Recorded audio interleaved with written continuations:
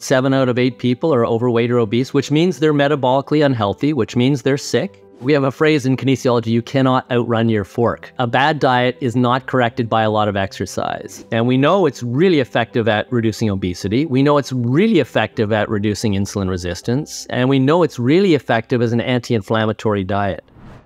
Dave, what is the natural human diet? Let's start with the easy question. Wow.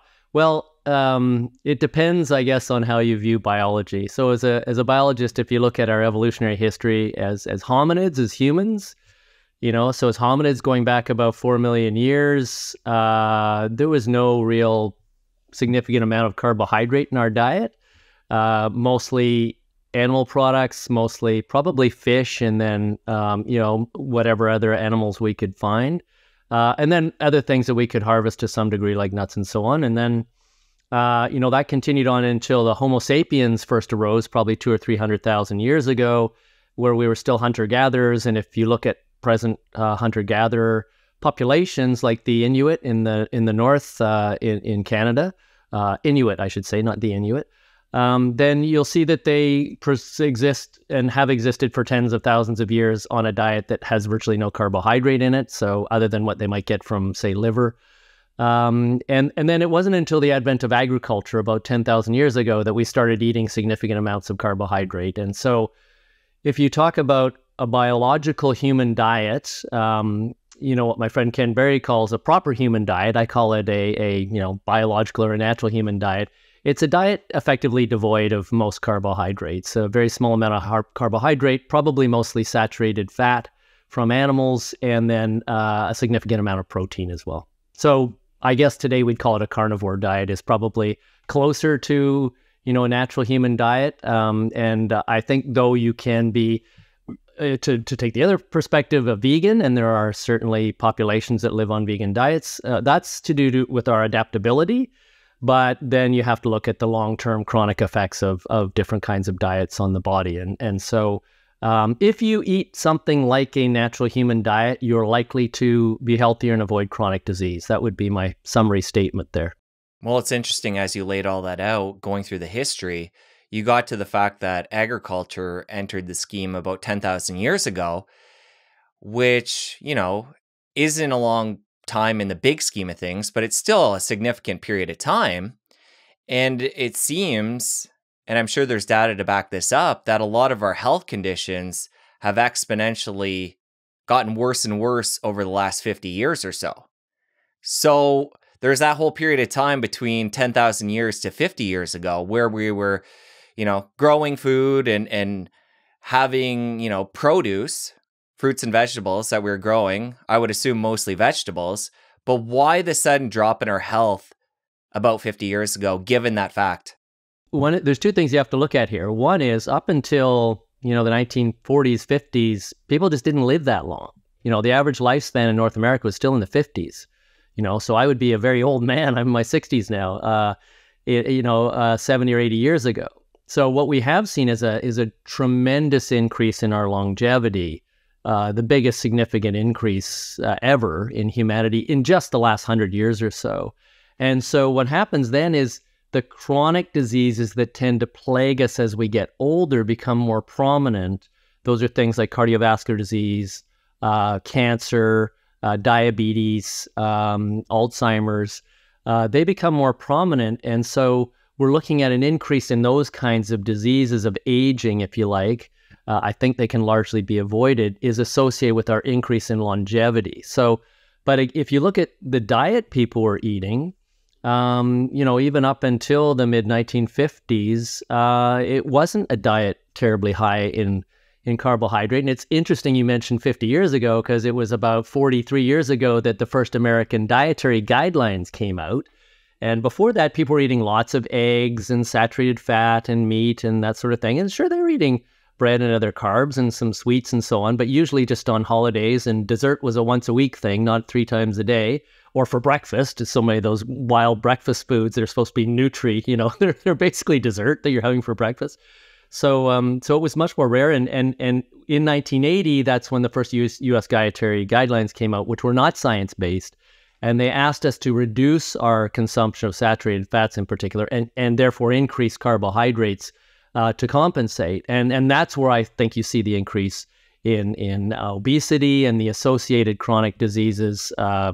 Again, cardiovascular disease, cancer, even Alzheimer's are associated with the same problem. I view it all as one disease, Jesse. It's really metabolic disease. So I think you've had some previous guests on recently that have talked about the fact that and we could talk about North America probably in the same breath here.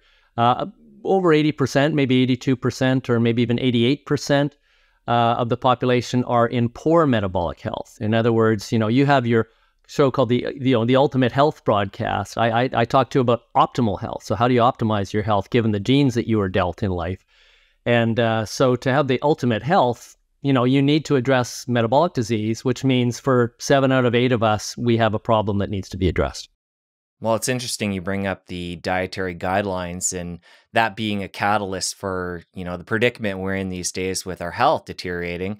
You have a graph in the book that depicts that very well, where you can see the guidelines come in and then things just skyrocket when it comes to chronic disease, which is really sad in a way, because what that alludes to is the fact that people are taking what's been told to them and applying it and trying, but they're given the wrong information. So a lot of times in the health and wellness space, I feel like people, when they gain weight and they're obese, as a whole, humans look at them like they're lacking discipline or it's their fault. But this chart in your book clearly depicts the fact that we're following what we're being told. So it's really not people's fault for the fact that their health is falling apart when you look at it that way. Absolutely. I couldn't agree more. And often when I speak, there are many people, because I speak about well-formulated ketogenic diets, and I would argue that probably 95% of people that are interested, it's because they're overweight or obese, and they've learned that it's an effective way to manage their weight. So the first thing I do is apologize. And if you've looked at my book, the first thing I do basically is apologize for teaching the wrong thing to my students for 30 years. A couple generations of students that I taught that a low-fat, high-carb diet was the healthy diet, which is the diet that's still recommended by our policymakers, in government, Health Canada here in Canada, or National Institutes of Health in the U.S. and the U.S. FDA. They still promote a high-carb, low-fat diet, and so that's when that started. And there's an interesting story behind it and why it came out, which is quite political, but it really came from a hypothesis, the diet heart hypothesis, or diet lipid heart hypothesis of Ancel Keys. And he posited that it was high cholesterol in our diet and high saturated fat was causing heart disease. And that was actually precipitated by Eisenhower, who had a heart attack while in office. So people started to become interested in why a relatively young man in his 50s would have a heart attack. So he came up with this hypothesis and tried to test it, and basically, kind of cherry-picked the data that he collected and I would say manipulated it. And rather than go out and with an objective mind trying to find the truth, he went out to try to prove what he had already said was correct, which is terrible science. But he was able to take over organizations like the American Heart Association and others and drum anybody who disagreed out of those organizations. And then that became the sort of, I guess, the nutritional zeitgeist going forward, was that and to some degree, Jesse, it made sense, because you go, okay, people, if they're obese, well, they're eating too much. And well, let's look at what they're eating. Well, fat is the highest density food. So if you take the fat out of the diet, it should make sense. So then we blame them for eating the wrong diet, right? Or we say, it's calories in, calories out. So you're fat because you're lazy, which is absolutely not right. Most of your weight management is about what you eat, not your output. But of course, people should exercise. I'm a kinesiology professor, and I would never, ever counsel people that they don't have to exercise. It has all sorts of benefits, but it's not a way to manage weight. And we just went with that theory. So now we have several generations of dietitians and nutrition scientists and so on that believe this and get their funding from organizations that believe this. So for our work on the therapeutic benefits of ketogenic diets, we have to go to private funding organizations. We can't get funded by public funders because they would be funding things that are contrary to their own public statements, and they won't do that for political reasons. So unfortunately, overall, nutrition is a hugely political, hugely personal issue. And the reason I apologized was I taught a model that was never validated for about 25 years without ever looking at the primary research to see if there was any evidence behind it. And I spent probably 5 or 6 years, Jesse, I could save your listeners some time looking for that evidence, and it's just not there. In fact, since early 2000s and the Women's Health Study and so on in the States, we've discovered, and we've known for 20 years, that saturated fats are not correlated to heart disease or any other disease on their own. There are, better fats and so on, but saturated fat was not the enemy. The enemy was always sugar. And the sugar lobby was strong then, and the fat people in the fat was bad people in science, and drum them out as well. So had we listened to the other argument in the day, in the 70s, that it was actually sugar that was causing a lot of these problems, we could have changed that whole hockey stick diagram of obesity and chronic disease that we're experiencing now. I just took a peek at the latest YouTube stats, and 87.3% of the people that are watching these videos aren't subscribed to the channel.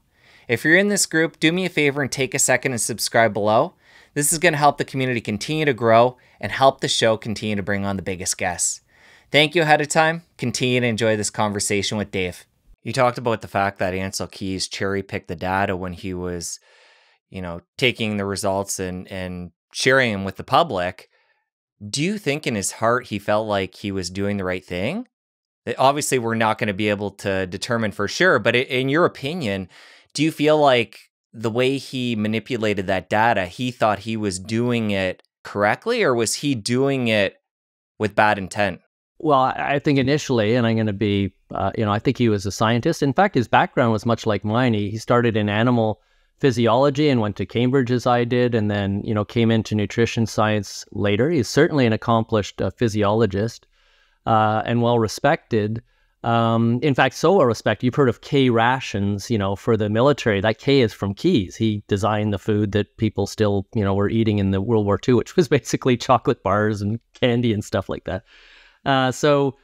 No, I don't think initially. I think, of course, as a scientist, I'm going to say his initial motivation was to try and help people. And that's, what I'm trying to do, too, is correct the record and help people to, get on a path towards a healthy lifestyle by avoiding the mistake we made. So in science, and that's my perspective on this. I don't really, other than my book, I don't really sell anything. The work I do in counseling is pro bono for women with metastatic breast cancer. And I'm not, I have my own career, and I'm not trying to sell anybody anything other than the fact that we need to make objective science-based recommendations for people. And so in science, if you have a present model and new information comes that supports a different model, then good science says you must reject the present model and accept the new model as the latest. We're never finished doing science. It's always a work in process. And nutritional science is particularly mucky and difficult and expensive because people have to eat, so it's hard to control things. But that's what I did. I had a model of nutrition science, and I realized it was wrong. I had an amazing aha moment where I realized, oh my God, I've had it wrong for all these years, and I've been teaching people. I have to apologize. That's the first thing I have to do. And when I speak to people in the audience, and lots of people are obese and overweight, I say, I'm to blame. I was part of a system that supported the present dietary recommendations for a high carbohydrate, low fat diet, and it's made you sick because, obesity is defined as an illness. And I have to apologize, and I'm trying to set the record straight, and I'm trying to point you now in the right direction. So I think the problem with Ancel Keys was once he had his idea, he stopped doing good science, and he was more interested in his own reputation and his own power within science. And I only read about him. I never met him, obviously, but he was something of an academic bully, we would call today. Anybody who disagreed with him, he would get together with his friends and he'd drum them out, and they couldn't get published and they couldn't get funded. And to a large degree, we're still doing that. I work with Jeff Volek at The Ohio State University on our breast cancer study. And, Jeff is I would say one of the best scientists, full stop, on the planet right now. He's doing amazing work.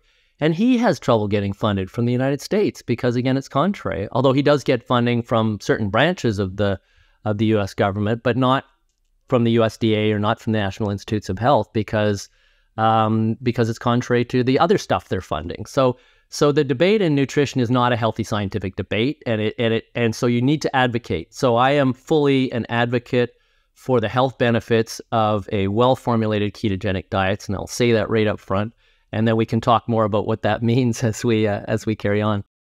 Well, let's come back to your story and talk about that epiphany moment. You've referred to it a couple times where you were teaching the opposite, and then all of a sudden things switched for you. So what was that moment for you?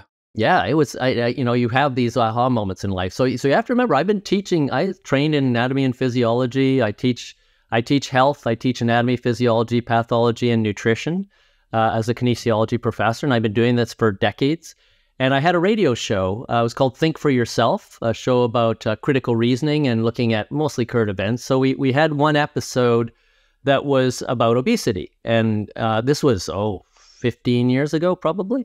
And so we had a guest on named Dr. Richard Mathias, who is a physician and at the School of Public Health at the University of British Columbia here in Vancouver, where I live. Very accomplished. And most of his research had been on indigenous diets, particularly in the West Coast, but also Inuit diet, which is, again, the West Coast diet is largely fish, a lot of fish and game and so on. And they do have, berries and other greens and things that they eat, but it's very high fat, high carb diet. So that was his background. I was coming in as a kinesiology professor, and so I was going to take the exercise kind of side of things, and so we started off. We had a little meeting before the show, as we do on these things, and then on the air he said, "So Dave, what do you think actually causes obesity?" And I spouted the party line, which you can actually almost verbatim see anywhere. It's a very complicated, multifactorial disease involving psychosocial factors and metabolic factors and genetic factors and lifestyle factors. And it's very complicated, and it's going to take tons of studying to ever figure this out. I hope we can do that. And he just looked at me, wait till I finished. And he said, Dave, it's simpler than that. It's your body's reaction to excess carbohydrate in the diet. And I, like we're doing now, dead air, they call it, bad for radio, right? It's when, people are seeing if they're still tuned in. Because my brain was going, oh my God, like all of the information I had was now processing, and in my parietal lobes, and all of a sudden I thought, oh my God, he's right. And I never thought of the problem that way. But because I did understand human physiology, I realized at that time that what he was saying made perfect sense. And then he introduced me to people like Jeff Volek and Steve Finney and Eric Westman and so on, many of whom you've had on your show. I think Dr. Westman was on fairly recently. And I realized that there is actually a new science of nutrition which has rejected the old model, which never worked and was in fact making people sick because they're eating these high carb, low fat diets. See that in the grocery stores. And in fact, it wasn't working. So in effect, Jesse, what we did, thanks to Ancel Keys and the U.S. Dietary Guidelines and a few government officials, is we conducted a massive experiment in the West, in North America, telling everybody to eat a low-fat, high-carb diet because it was going to make you healthier. And what happened was exactly the opposite. It made people unhealthy. So for heaven's sakes, what we have to do now is reject that model. We know it doesn't work, and we know why. It's called the carbohydrate insulin model or the hormonal model for obesity. I would say anybody who looks at the data objectively would agree that that's the model that works, both clinically and theoretically, and that this old calories in, calories out, low-fat, high-carb diet stuff absolutely does not work, and in fact, I would argue is dangerous. It's making people sick, and it's shortening their lives, so it's killing people. So if we go wind that back to Ancel Keys, what he was doing may be responsible for more premature deaths than basically anybody in history. Well, it's interesting. We've addressed one... That's saying a lot. We've addressed one elephant in the room, the fact that these dietary guidelines come out and they're telling people eat a lot of carbs, cut down on fat. I think the other piece of that happened around that time is processed foods. So these get, put into the public realm in a major way, high in sugar. Technology is allowing us to really, basically put out these chemical food-like substances And then you have this tied into that whole mix where people are being told to leave the fat alone and eat more carbs. Yeah, and a shout out to Michael Moss, who wrote the Salt, Sugar, Fat, which was very popular, which talked about the processed food industry and how they manipulate food. And they quite literally make food that you can't stop eating. And if we look at the, transactionally, real estate is the most valuable business on the planet. But after that, the most valuable transactional business that you spend money on all the time is food. We spend more money on food than anything else. And so it's the biggest business on the planet in many ways. Everybody has to eat. And I think it's something like $7 trillion a year, about $3 trillion of which is processed food and is controlled by about a dozen companies. I mean, there are more, but 90% of the market is controlled by about a dozen companies who do collude and compete at the same time. But they don't like what I say because, a well-formulated ketogenic diet has no processed food except for things like cheese and wine, perhaps. And so they don't like what I have to say.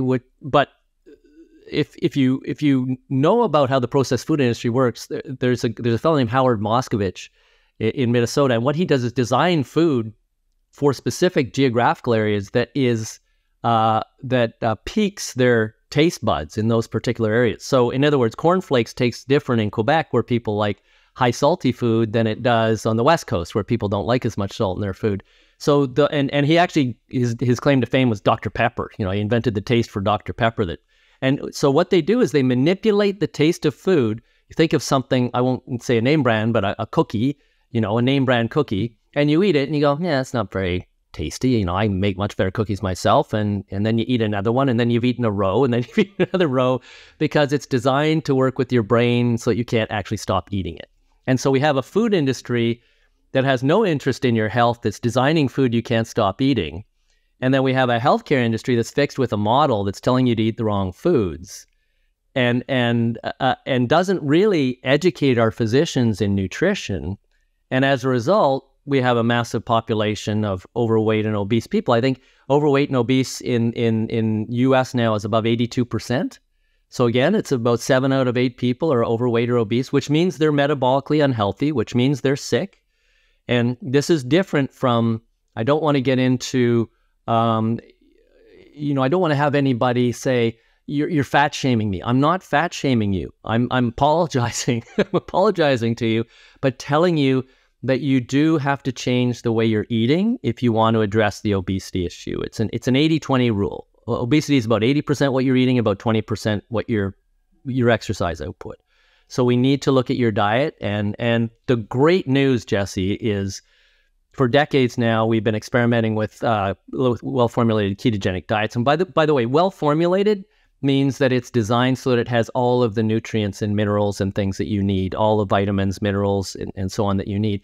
It can be completely devoid of carbohydrates because there are no essential carbohydrates.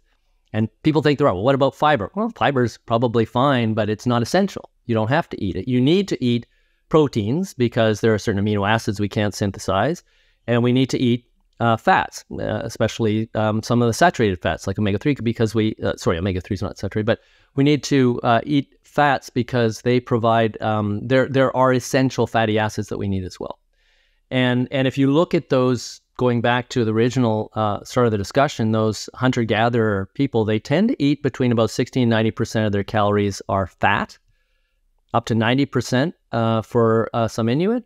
And the rest is protein, and it can be very small amount, 5% or less of carbohydrate. And that's somehow, people say, well, there's no long-term experiments to show that these diets are safe. And I said, well, what about like life? that 300,000 year experiment that we had with humans, and we were doing just fine, thank you very much, until agriculture came along. And that's what we needed, because we had larger populations, we had division of labor. We needed to have a food that provided calories, energy that we could carry around with us and store and so on. And grains are really good for that. So we started growing wheat and other grains. And some people can metabolize those pretty well. Some can't, but they will give you a bolus of carbohydrate in your system when digested and absorbed. And your body has to deal with that unnaturally high amount of carbohydrate in your system. Well, I think a good place to go from here is talk about what happens when somebody ingests carbohydrates. And you do a great job of this in the book, taking glucose and taking us through all the physiology in the body. So let's do that here. Let's talk about, because we've talked about how we're eating too many carbs. Let's talk about where things go awry in the body, taking a carbohydrate right through the system. Sure. Oh no, it's fun. And I in the book I use the book's called BioDiet, by the way. It's been out for a few years now, but so I use the analogy of Fantastic Voyage, which was a film I saw when they redid it, I think in the 80s or 90s, but it was a film where they shrunk these scientists down and injected them microscopically into this person's body. He was a diplomat, and they had to go and like fix something in his brain or whatever, and that's the only way they could do it, right? So, but what it did is it gave you this microscopic view or world view of what the inside of your body looks like. So when we start, first of all, carbohydrates, they're all kinds of sugars, basically. It's glucose, fructose, galactose, lactose. There are different combinations of them. So glucose and fructose is what we call table sugar. And glucose is what's in our blood. So when we talk about blood sugar, it's glucose. Table sugar is glucose and fructose, 1-to-1. And fructose, we can only metabolize in our liver, and it produces toxic side effects, which we can talk about a bit later. But that's one of the big problems. That's why I say the first thing to do, get sugar out of your diet, because half of that is fructose, and it's a toxic chemical, which we shouldn't be eating. Which is funny when people talk about other things being chemicals. Like, well, they're all chemicals. So,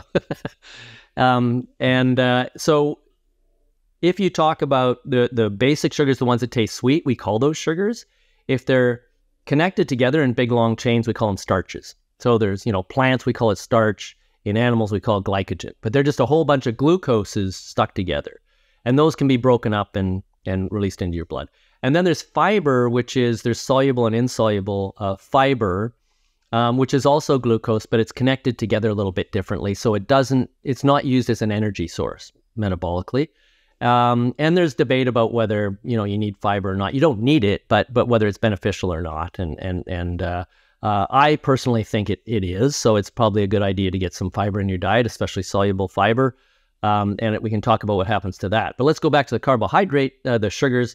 You ingest it, you swallow it. Not much happens in the stomach, but all these connections have to be broken down before they can be absorbed through the wall of the intestine and then absorbed into the blood. And if it's not glucose, it has to go to the liver to get converted into glucose. And sometimes that creates toxic side effects like fructose. So when you eat a lot of carbohydrate, you're going to have a lot of glucose going into the blood. Now, glucose in the blood is necessary. You need to be between about 3 to 5 milligrams per 100 mils. It's a different measure in the States, 100, deciliters per liter, something like that. We have different ways of calculating that. But the number in the States is 100. Here we're looking at 3 to 5. At that level, it's normal. So your tissues will use it as needed, and in particular your brain, because your brain cannot metabolize fatty acids, cannot metabolize proteins, so it needs to metabolize glucose. So there's a lot of misinformation out there about the need to eat carbohydrate because your brain needs carbohydrate. But what they're forgetting is this process in your liver called gluconeogenesis, which literally means making new glucose. And your liver can make all the glucose it needs all the time naturally by using non-carbohydrate sources. You can use glycerol and amino acids and so on. So we don't need to ingest any carbohydrate. But when you do, and you get all this glucose into your blood, you have to take it out because excess sugar in your blood is effectively toxic. It causes inflammation.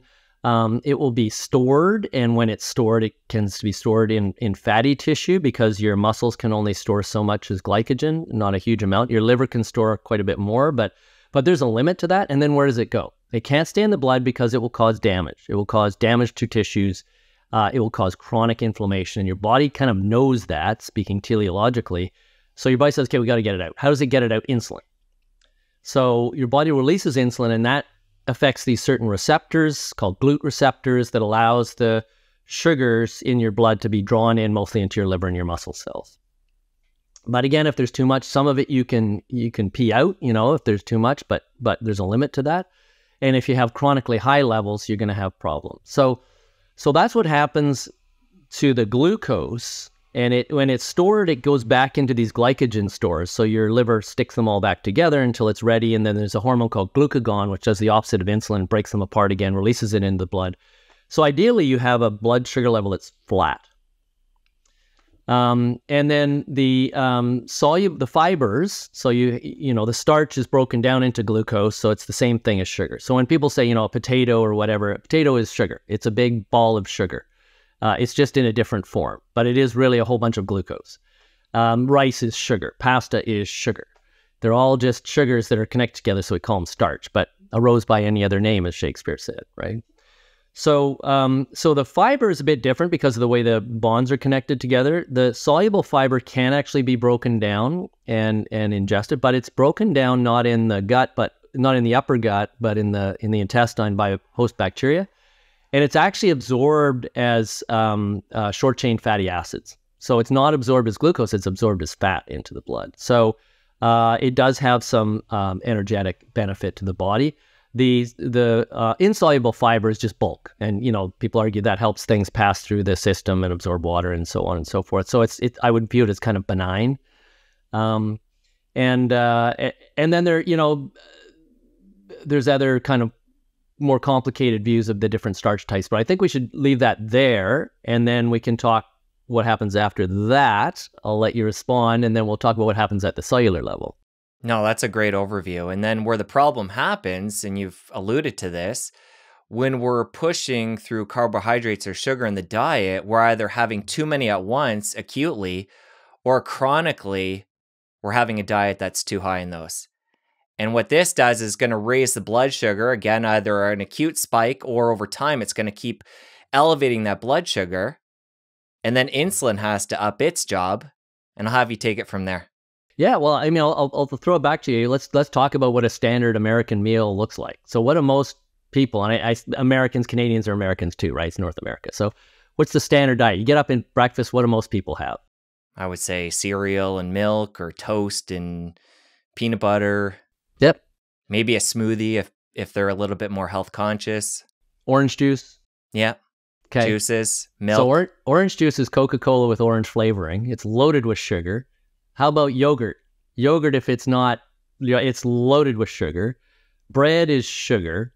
Cereal was invented, and you can look this up, to stop people from masturbating. Kellogg again? Kellogg, He comes up on the show periodically. Okay, good. So people know that's why cereal was invented. But, my colleague, a highly esteemed colleague at the BC Cancer Research Center, where we did our research on the breast cancer study, Dr. Jerry Crystal, he just, when he hears cereal, he just goes, "Oh, that's horrible stuff. He's cereal." But what do? They give it to Howard Moscovich, and he puts salt on it, he puts sugar on it, and he makes it taste so good you can't stop eating those Honey Nut Cheerios, or what, they just taste great. And then so the cereal companies go, yeah, but with milk, this is a really well, it's the milk that's giving you all the nutrients. So yeah, so and then the orange juice is sugar, the yogurt's sugar, the cereal is sugar, the jam is sugar, and you're putting sugar in your tea or coffee or whatever. So you're loading up with sugar. What does your body do? Huge amounts of insulin are required huge abnormally high amounts, which we call hyperinsulinemia. So that would be acute hyperinsulinemia. Too much insulin in your blood now to combat the fact you have too much sugar in your blood. And insulin is a very beneficial, very, very powerful hormone that has multiple effects, one of which is to draw sugar out of the blood, one of which is to promote protein synthesis. But it also affects salt balance in the kidneys, which we can talk later about how ketogenic diets can help control hypertension. And it also affects our brain hormone system, the leptin and the ghrelin, which are the kind of, ghrelin is the go, I'm hungry, and leptin is kind of the stop, you're full hormones that are released by your brain. So it's really powerful, but what it also does is bias the storage of glucose in your blood to either be burned in the muscles if the glucose levels are fairly low, but it's a very steep curve. As soon as the glucose levels get higher and the insulin levels get higher, heavily biased towards storing as fat. So if you're eating that high sugar breakfast, you're basically telling your body, store fat like crazy, right? And so, then you think, well, go burn it off, right? And we have a phrase in kinesiology: you cannot outrun your fork. A bad diet is not corrected by a lot of exercise. And yes, you should get some light exercise, just to walk around the block after meals. It really helps with that insulin signaling to get it to burn the sugar that you've just eaten in your diet and not to store it. So as I say, in fact, just before this, I had breakfast and I went out for a little walk for half an hour just to get to that proper insulin signal to my body, so that I wouldn't store any of the food I've had, any of the sugar that I might have ingested as fat. And it burns it. So, my triglyceride levels are super low all the time because I'm burning fat all the time. And my blood glucose levels, of course, are completely steady all the time because I'm not really consuming any carbohydrate to much degree. Maybe 50 or so grams a day, something like that. Probably less most days, and some days a little more. I've been known on my birthday to have a Guinness. And it's funny because when you work in labs like the ones we have with all the very, very sophisticated equipment, you can kind of test your blood and see the effect of things. And for some reason, Guinness doesn't do much to my ketone levels. It doesn't knock me out of ketosis, even though it's got some carb in it. So my body's probably, I'm part Celtic, so probably pre-adapted to drinking Guinness, I guess. But that's only on rare occasion. So then you're this high insulin levels repeat themselves after lunch, because what do people eat for lunch? Soup with noodles, sandwiches, again, maybe a soda, which would be awful, but or the classic burger and fries and soda. That's loaded with carbohydrate and sugar and all that sort. Even if it doesn't taste sweet, there's lots of sugar in there too, in the form of starch. And then you have your dinner, and of course, even chefs will say, well, what's the starch in there? You have to have your pasta, rice, bread, potatoes, whatever. It has to be with every meal. It doesn't. But so what you're doing is you're elevating your levels of glucose abnormally high all day long, day after day, week after week, month after month, year after year. And the result of that has to be excessive insulin in the blood, day after day, week after week, month after month, year after year. And so then we have this chronic state of hyperinsulinemia. And what does that do? All kinds of bad things. So hyperinsulinemia, or excessive insulin in the blood, it's like anything. When balanced, it does wonderful things. If it's too low, you're going to be sick. You have diabetes effectively. If it's too high, it's also going to cause problems, like any other hormone. And so you're unnaturally elevating your levels of insulin in your blood on a standard American diet. The SAD, aptly named acronym, the SAD diet is going to artificially elevate your glucose levels, therefore your insulin levels all day long. And hyperinsulinemia, name the disease. There's about 70% of chronic diseases are either the root cause or an aggravating element is hyperinsulinemia. So it's really bad for chronic disease, and we're doing this to ourselves day after day. And I think it's largely because we're told that's a healthy diet. So it's so if you look at the cellular level, let's look at the difference. What if you just take that carbohydrate out and its managed level doesn't go to zero?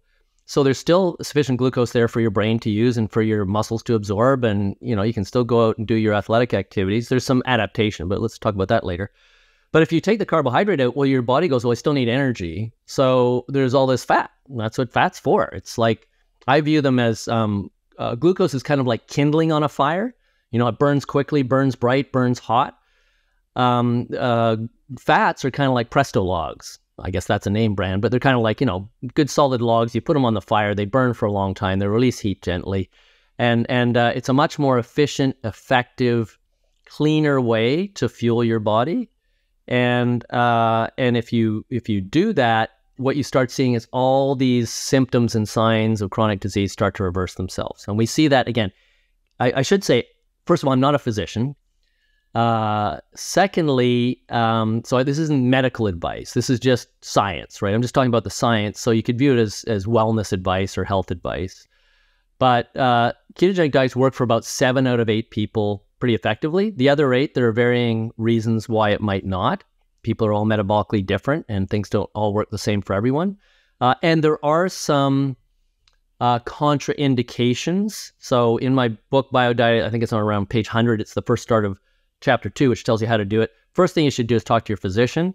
and see if you have any of these contraindications. Now, most of them are, pretty rare genetic disorders that have to do with the metabolism of the ketones that are produced. And so you're very unlikely to have those. But there's some other, liver and kidney conditions for which it might not be recommended. And so I'm not a physician. I can't, recommend to people from a medical perspective whether it's appropriate or not. And the other thing to consider is because some of these benefits, like better control of blood sugar, better control of blood pressure, if you're taking medications for those, so anti-hyperglycemic drugs or anti-hypertensive drugs, you need your physician to know so that they can provide a concomitant reduction of those medications as your conditions improve. And, for diabetics, which is a condition where you have excessive blood sugar, we've seen people that have been diabetic for decades, like more than 10 years, and they go on a well-formulated ketogenic diet that's monitored. And we've seen people in 4 or 5 weeks, no medication needed whatsoever. It completely reverses the type 2 diabetes. Now, we're told, and I don't really care because my stakes are low, but we're told we can't call that a cure. So maybe we shouldn't, because what we're asking people to do is eat a natural human diet, and when they do, they get healthier. That should come as no surprise. But we're told that it has to be a reversal, but not a cure, because they have to continue the intervention in order for it to be maintained. And see the difference there? And here's another good point about obesity. And this is a very simple rule from obesity research everywhere. If you become obese or overweight and you lose that weight, whatever you've done to lose that weight, you now have to do for the rest of your life. So pick carefully. Now, some people like exercising and do that, and it helps them control their weight. That's great. But really, the most effective way is to change your diet, which, yes, means you're going to have to go through some significant lifestyle changes. And they may be cultural. There's lots of cultural things about eating certain foods and so on. You will need some discipline, and you will need to plan a bit. But for 7 out of 8 people listening there, they're the ones in poor metabolic health, I can tell you what the science supports is that if you can adopt a well-formulated, physician-monitored ketogenic diet, you're very likely to reverse the poor metabolic health you're in and return yourself into good metabolic health. And it should happen within roughly 12 weeks for most people. That's incredible news. I want to come back to the part of the story when you're talking about blood sugar being elevated, causing the insulin to be released. For people that are feeling like, okay, why is my body doing this to me? Why is it being so, 180 working against me physiology-wise? And I just want to highlight the fact that it really isn't. It's actually protecting you, because if that blood glucose kept going up and up, that would cause all kinds of problems. The insulin needs to come in to regulate that, to protect you. And then it has nowhere to put all this extra glucose. So that's why it gets stored as fat. So your body's actually protecting you with this mechanism, and it only goes awry when we abuse our carbohydrate intake over time. Yeah, you couldn't have said it better. And actually, who says that really well is Peter Attia. Peter's got a new book out now too. I haven't read it yet, but and we don't agree on all things, Peter and I. We don't have discussions. I've never met him or talked to him, but he is a very, very clever guy, and he does have a message to say. In one of his TED Talks, he talks about, he's a physician being in there looking at a diabetic that needed some limbs, amputated because of their diabetes, and why this was happening. And he was saying, well, the obesity is your body's reaction to the excess carbohydrates, trying to protect you from that excess sugar in your blood. And it has nowhere, it can't burn it. So the only place it can go is fat. So you can think of obesity as your body's protective way of preventing excess sugar from causing the damage it does in the bloodstream. And if we then look at, well, not all diabetics are obese. I mean, there's a huge correlation there, because I would argue it's the same disease. Cardiovascular disease is the same disease. Cancer is largely the same disease. It's a metabolic issue. So, but there are, we call them skinny diabetics. Skinny outside, fat inside, SOFI sometimes. So their outside of their body might be very lean and skinny, but inside they have a lot of fat around their organs and so on. And their outcomes are actually much worse than obese diabetics. They have shorter lifespans, bigger challenges managing their blood. Why, again, going back to what Peter Attia was kind of suggesting is, well, their bodies aren't very good at storing fat. So because they can't, the blood sugar has nowhere to go except stay in the blood. And when it stays in the blood, it causes the damage that we associate with, later stage unmanaged type 2 diabetes, which is, loss of vision, loss of limbs. It's mostly circulatory issues. And this is a result of the inflammation that excess sugar causes in the blood, systemic inflammation, we call it. Well, let's continue the story even further. So for somebody that continues to eat a high carb diet, push that blood glucose up, continue to spike insulin over years, and the body over time needs to make more and more insulin to deal with that glucose. Talk about the problems that can accrue when they get into that situation. Right. And this usually hits you 40s, 50s, and remember, up until about 100 years ago, that's about how long you'd live anyway. So, and then we see obesity first, and then about 10 years later, we start seeing diabetes, and then we start seeing heart disease and cancer and Alzheimer's, which is really a type of diabetes. If you listen to Suzanne de la Monte, I think, at Brown University, she calls it type 3 diabetes because it's an inflammation caused by uncontrolled glucose that affects the brain. But if you look at that, so I have, she's passed away now, but I had an aunt that was slowly going deaf, as happens to people when they're older. And you'd go into her apartment and the TV was on like so loud. And you could see the button where the volume up was, and it was just like dented in. She's just trying to get the volume louder. And so the reason I'm telling you this story is to provide an analogy for what happens when you have too much of something all the time in your system. So what's happening to her, she's going deaf. So what do? You turn the sound up so you can hear it. But loud sounds makes you go deaf.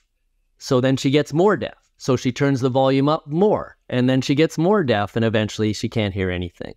So think of that now in terms of the cells. So individual cells that need glucose have glucose transporters, and there's different types of them. They're GLUT, glut transporters, so that the sugars can be differentially absorbed into, say, muscle cells or brain cells or whatnot. And so as we provide insulin, the insulin binds to receptors, and that opens these channels that allow the glucose to come in. It can't just diffuse in naturally; it has to go through channels. It's too big and too ionically charged. So the insulin has receptors that open channels.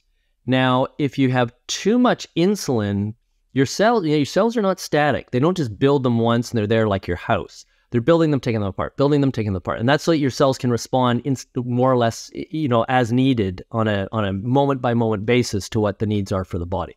So if it needs more sugar, more receptors for insulin, more insulin effect, more sugar comes in, and it can do that quite rapidly. So that's what it's doing, dynamically producing these receptors. Now, what happens is if you have too much of a signal all the time, think about that. What if you had too much insulin in your body? Well, you'd suck too much sugar out of your blood. Why? How can you tell if that's happening? I'll tell you, at about 10 o'clock in the morning after that high sugar breakfast, you're going, wow, am I ever hungry? I need a muffin, right? Because your brain is going, we need some more sugar because you ate all this sugar. The insulin we released has a longer effect than it takes to absorb that sugar. So it stays in your system, absorbs too much sugar into the cells, mostly into fat cells. Now your blood sugar is too low, you're hyperglycemic, which is a huge signal to your brain to release ghrelin to say, I'm starving, I got to eat something. And what do you want to eat? Kindling. You want to eat kindling. You want to have a muffin or a chocolate bar, or whatever it is. And that's what people eat. And then you go into a coffee shop anywhere and it's full of high glycemic index carbs, which means it can be easily absorbed, right? So then you've got too much insulin. So the cells respond by, whoa, we've got too much glucose in here. We don't need this many receptors for insulin. If we reduce the number of insulin receptors, then we won't be as responsive to this excessive insulin signal out there, and we'll absorb the appropriate amount of glucose. So we call this downregulation. In other words, the number of receptors for insulin on the cells that need glucose are actually reduced in this process because the signal is too loud. So it's kind of like putting earmuffs on when the sound's too loud so that you don't go deaf, right? And then over time, what happens is you reduce that so much that it becomes kind of stabilized within the cells, and they're now not responding to the glucose signal as they should. So now the body is going, okay, I'm releasing the appropriate amount of glucose, but the blood sugar levels are too high. So what should I do? I'll release more glucose, because if I do, glucose, insulin. I'll release more insulin. I can see you correcting me there. What's he talking about? I'll release more insulin, so then we'll have that signal. I'll turn the TV up louder so I can hear it, right? I'll release more insulin so that the cells can now respond and absorb the appropriate amount of glucose. And so we call this a positive feedback effect, and those never work out well, with the exception of ovulation, I guess, which is a positive feedback effect, where things explode or fail in positive feedback effects. So in ovulation, the ovule is released, from the ovary. So, but in your body, positive feedback effects generally end up causing damage. Another one is hypertension. You have high blood pressure. What do your blood vessels do?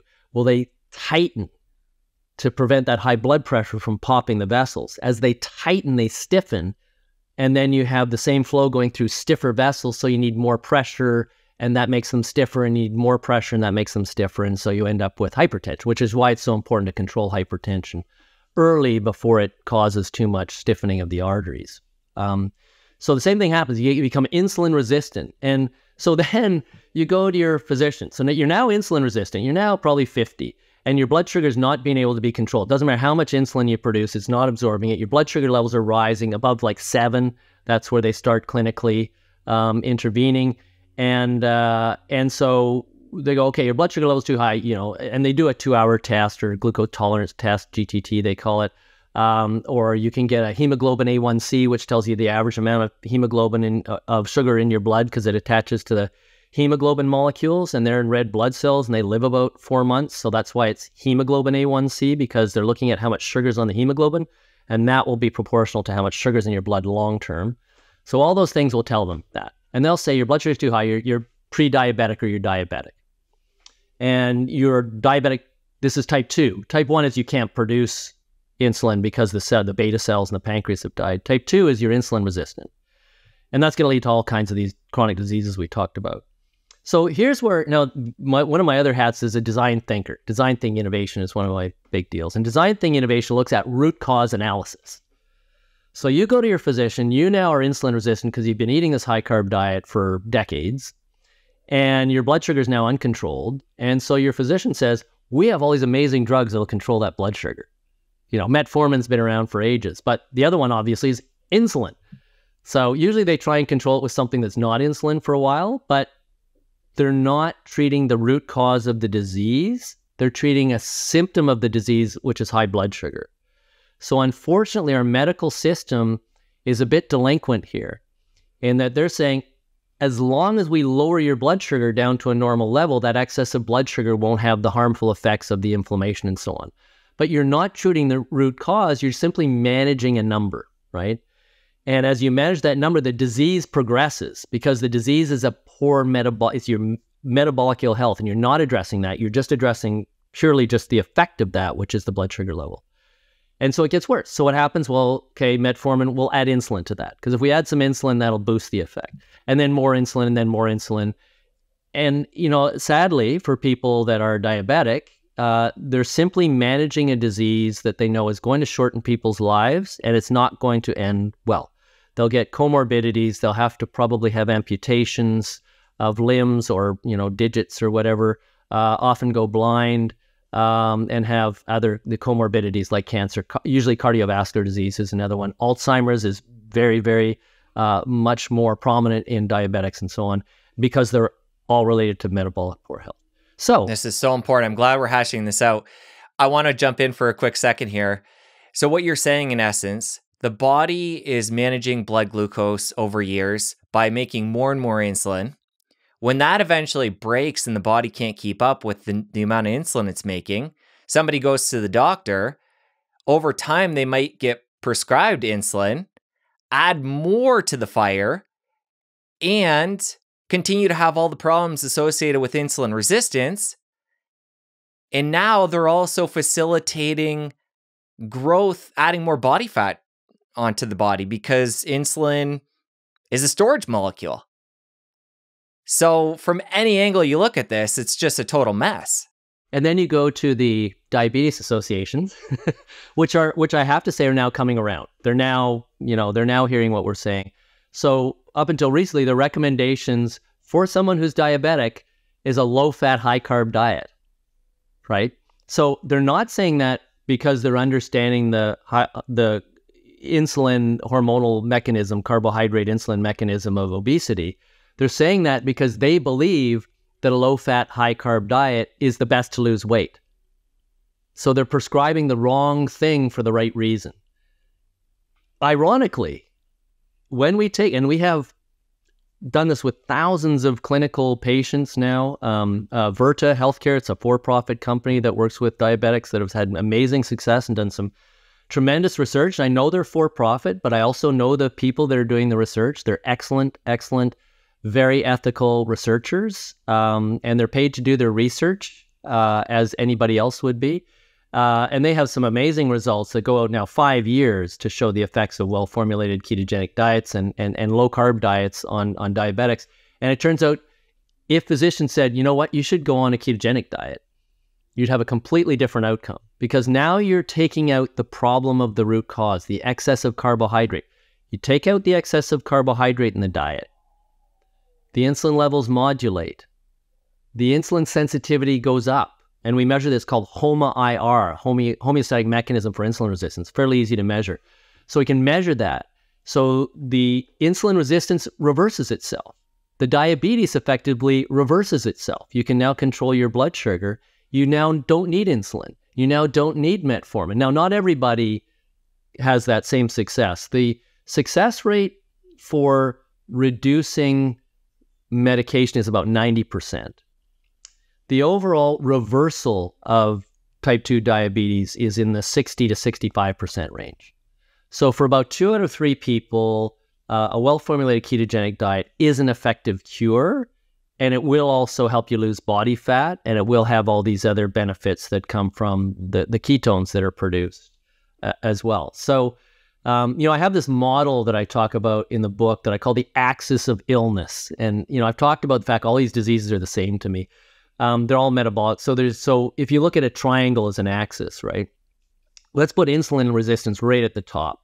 Insulin resistance is a causal factor of hypertension. It's an aggravating factor in cancer. It causes cardiovascular disease. It's an aggravating factor in Alzheimer's disease. It's basically, about 70% of all chronic disease relates to insulin resistance. On the other, down here on the triangle, we're going to put obesity, which is a disease in and of itself, because obesity is something that once it starts, it tends to be self-promoting, and it also aggravates insulin resistance. And it aggravates the third part. All these things make each other worse. The third part of the triangle, which is inflammation. And so Alzheimer's is an inflammatory disease, as I mentioned. Cardiovascular disease is not due to excess not due to excess cholesterol in your diet.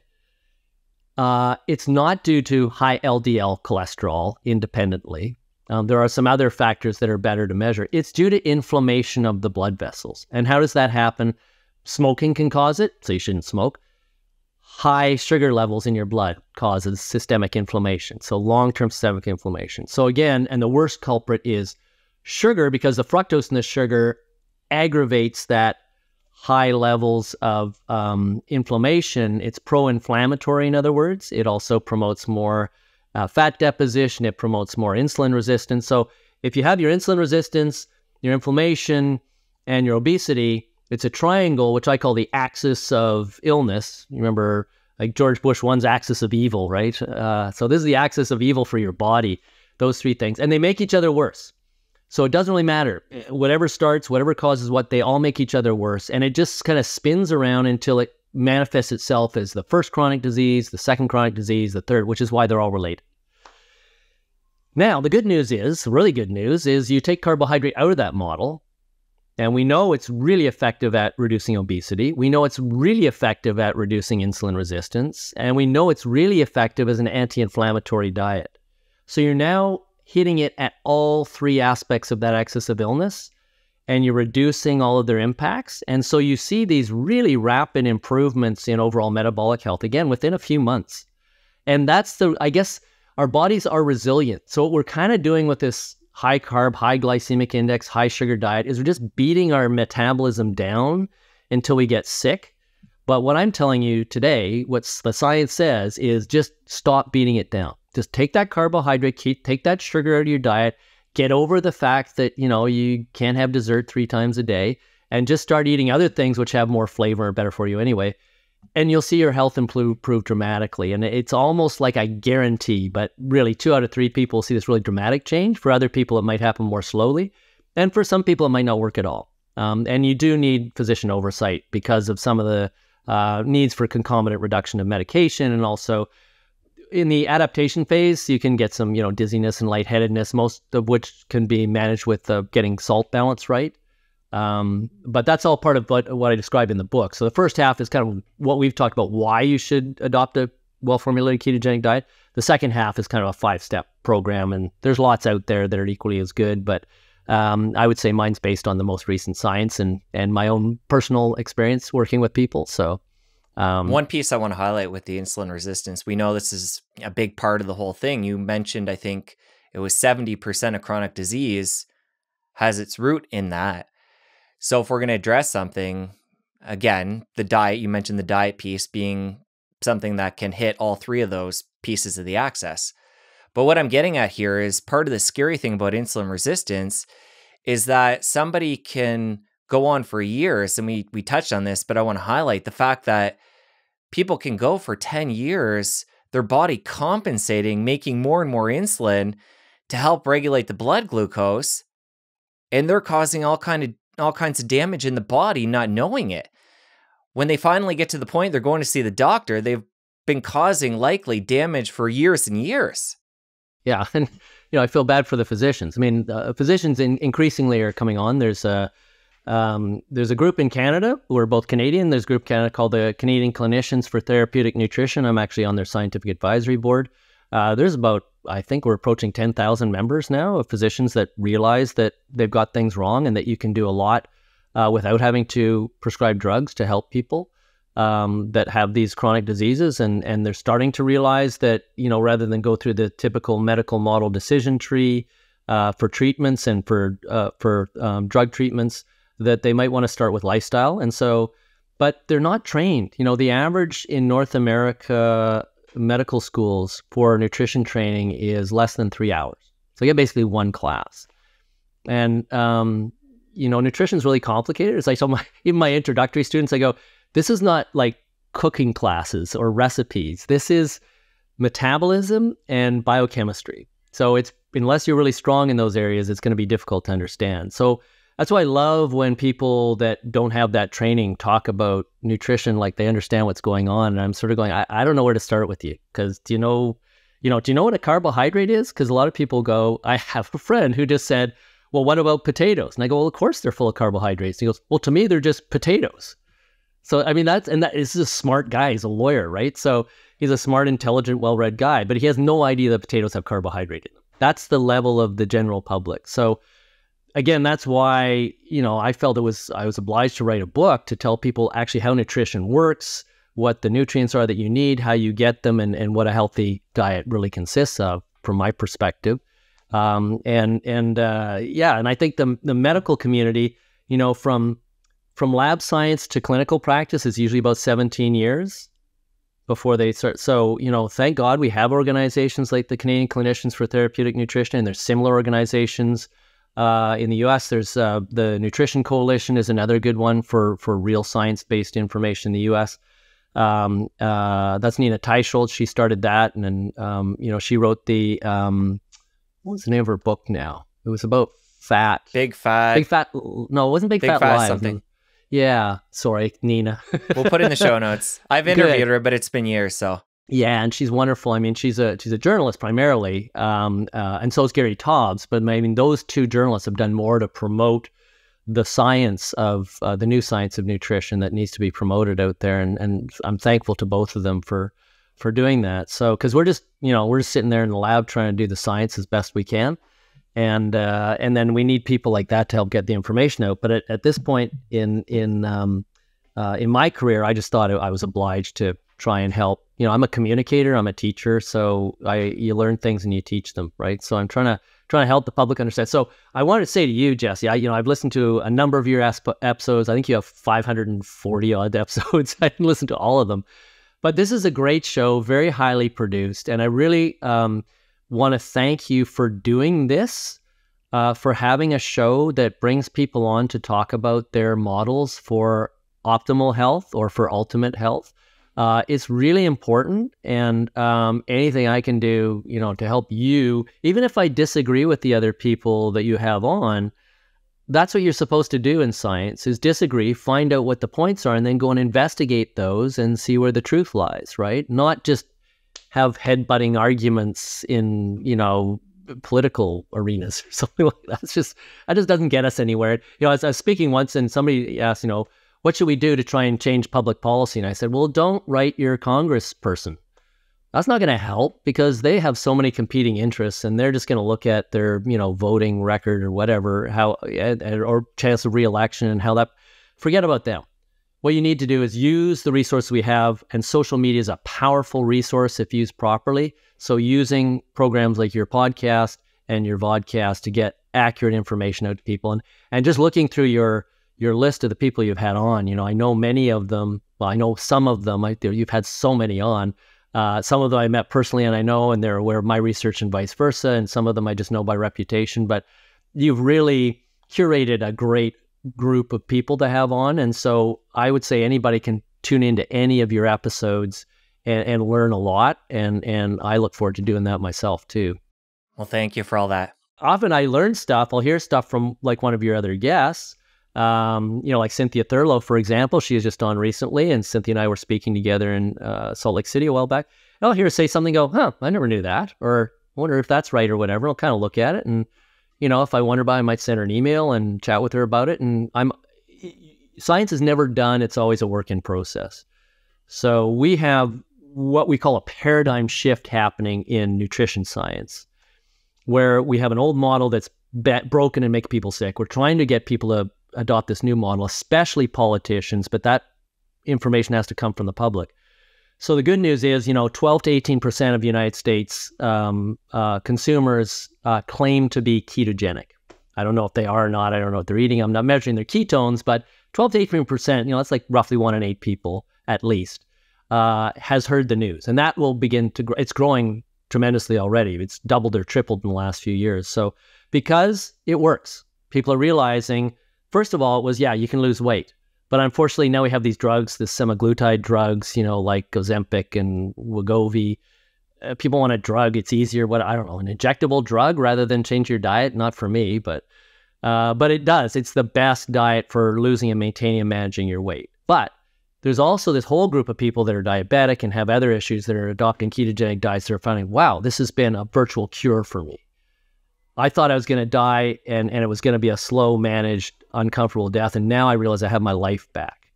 I can live a full life and I don't have to be diabetic. So it's pretty important to get that out.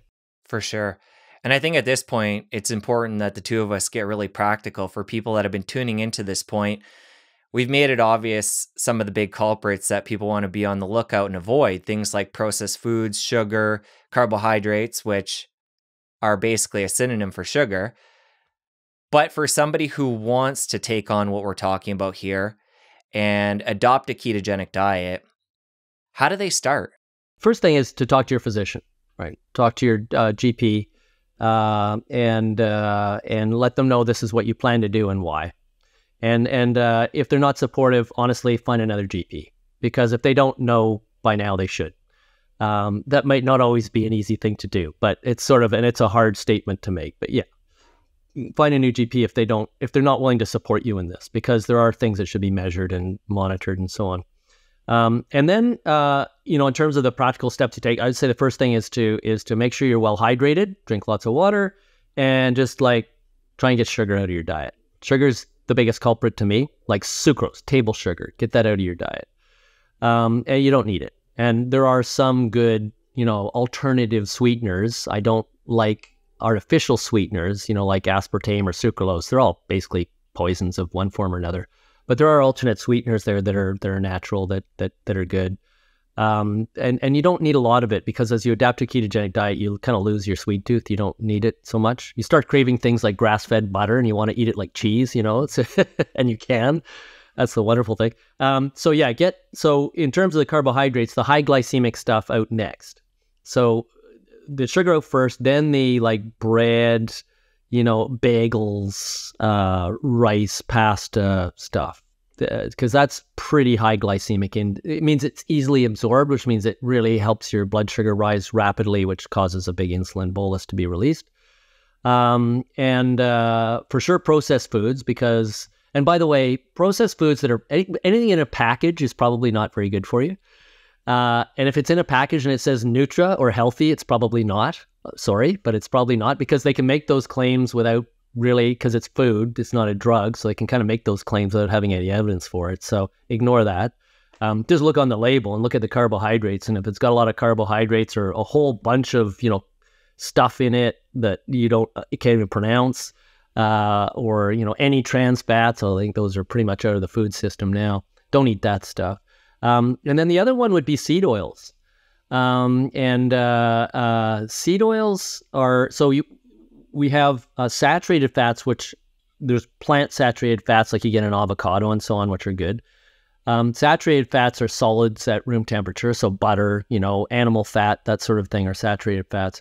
They're totally fine on a ketogenic diet, because they only exacerbate problems if you already have a high glycemic load high glucose load in your bloodstream. In the absence of that, which on a ketogenic diet it's low, you can have all the saturated fat you want. So, for instance, I've been sipping on my tea here, which is with full fat whipping cream. Like I try and get fat wherever I can, and saturated fat's fine. If people aren't good with dairy, it's often the lactose, and there isn't any lactose in full fat cream anyway, so they're probably going to be okay. But go with that gently. But the seed oils now, there's sort of nut oils, which are things like, avocado oil is kind of a nut, and olive oil. Those are all good. Coconut oil is another nut oil, which is high in saturated fat, is good. What you don't want, especially, is the cheap stuff that they do processed food in, like linseed oil, cotton oil, even canola. Sorry for our Canadian farmers there, but canola, which is rapeseed, is not. And the reason is they're highly inflammatory.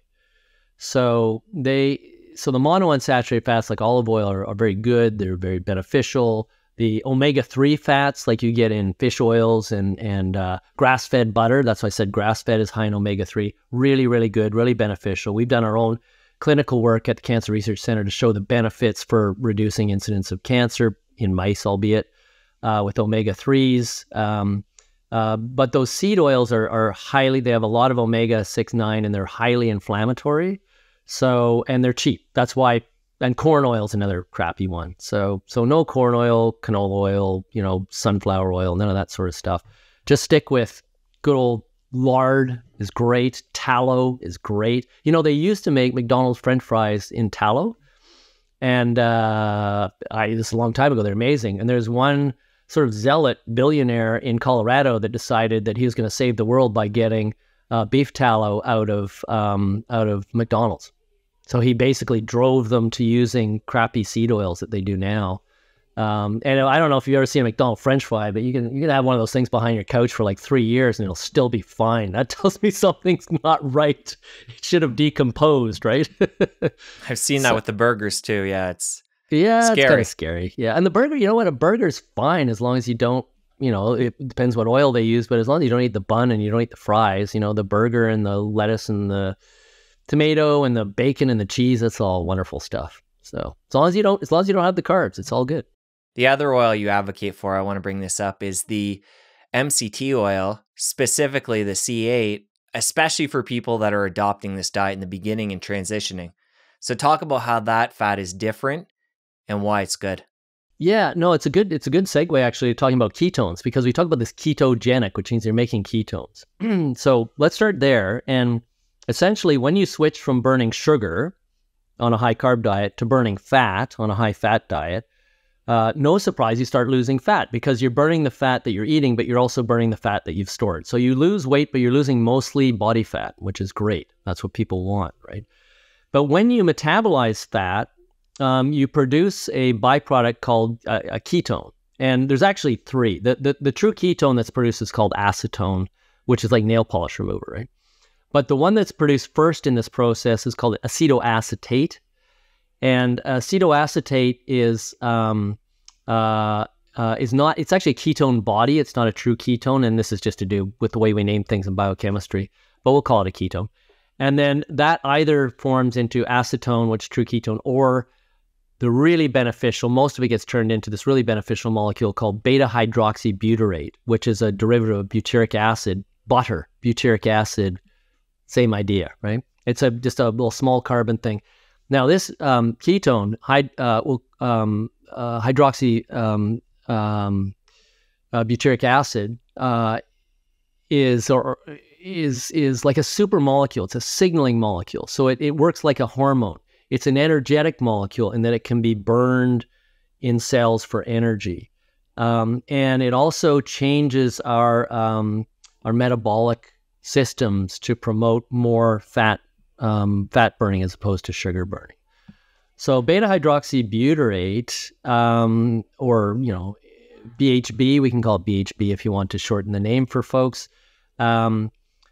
Interestingly, we thought, and probably many people think, well, your brain can only use glucose. That's why you have to eat glucose. Not true. And since the 60s, we've known that the brain actually not only uses beta-hydroxybutyrate, but prefers beta-hydroxybutyrate. And it can get into the brain cells. It doesn't need a pump like the glucose does. It does need a receptor, which ironically is also called an MCT receptor, but it's not the same thing as the medium chain triglycerides. Just that's an abbreviation for that. Goes down its concentration gradient. It flows right into brain cells where it's preferred to glucose.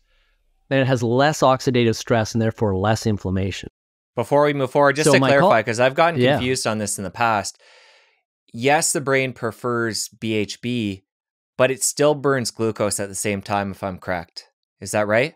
Yeah, the brain is really active. Like right now, we're not very active. Our brain is not much. It's a pound and a half of fat that's consuming about 20% of our energy. So it's a really energy hungry system. They can't use fats and can't use proteins. So that's one of the reasons our bodies are so sensitive to maintaining a base level of glucose. But you can replace that basically one for one with beta-hydroxybutyrate.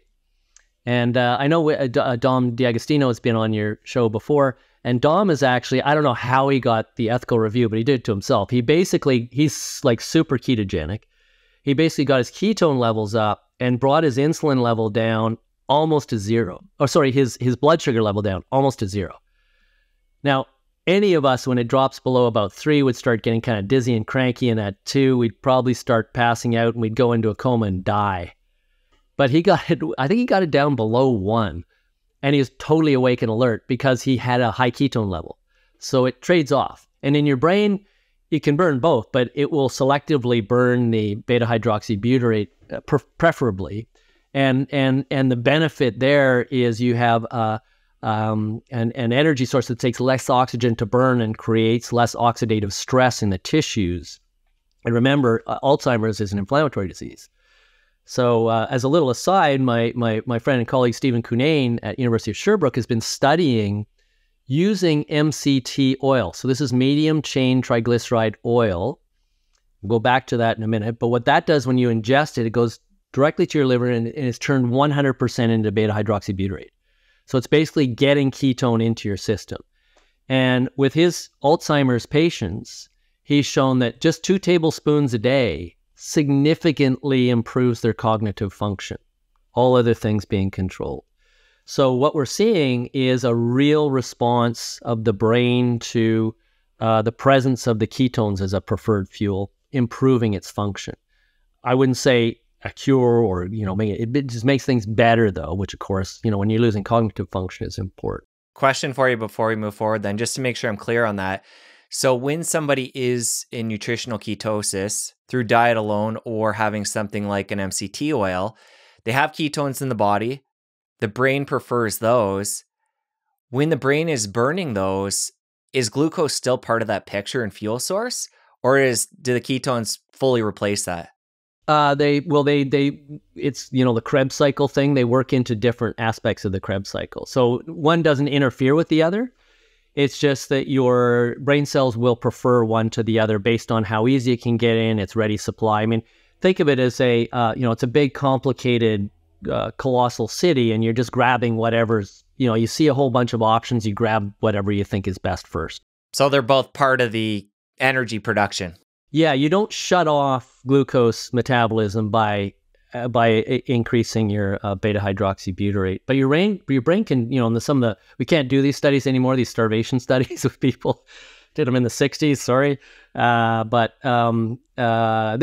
you can actually get your ketone levels up where they represent about 80% of the total metabolism of the brain, which is pretty cool. So that's one aspect of that. So the MCT is medium chain triglyceride. This is a coconut oil derivative for the most part.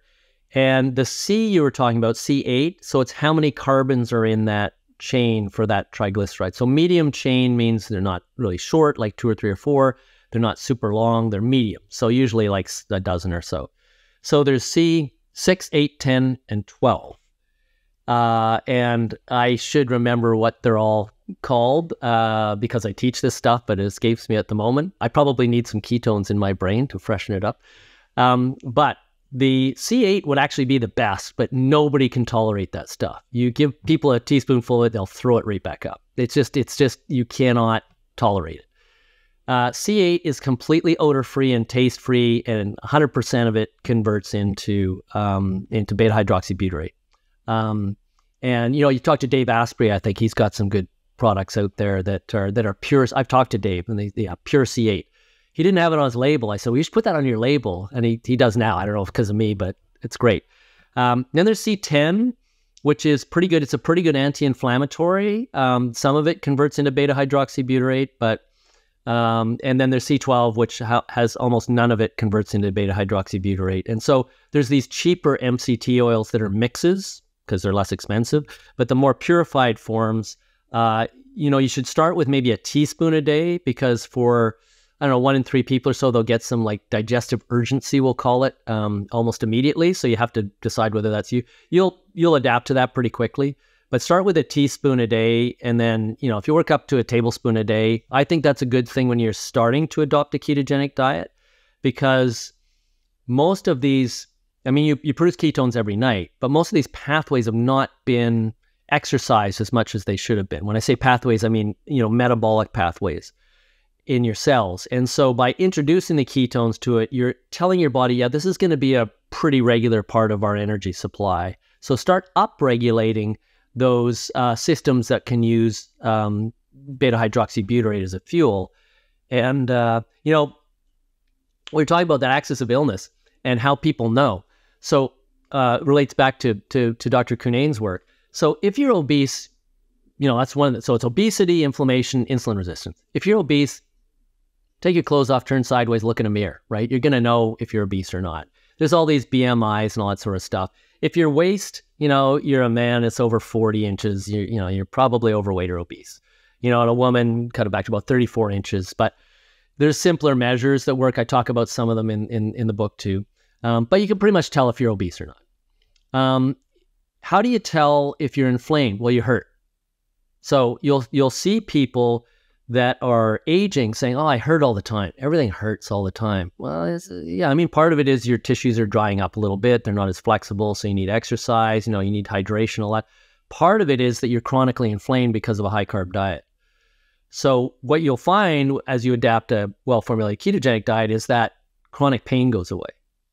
And I had one of my colleagues in personalized counseling come in and say, this is amazing. Like, I ride my bike all the time. I don't hurt anymore after I ride my bike. Like, this is just amazing. And interestingly too, I was just in Australia for a bit, and I kind of, people said, oh, you got to try these croissants. These croissants are good. I don't eat croissants. Try one. So I ate one. It was fine. It tastes great and all that. But man, I hurt the next day.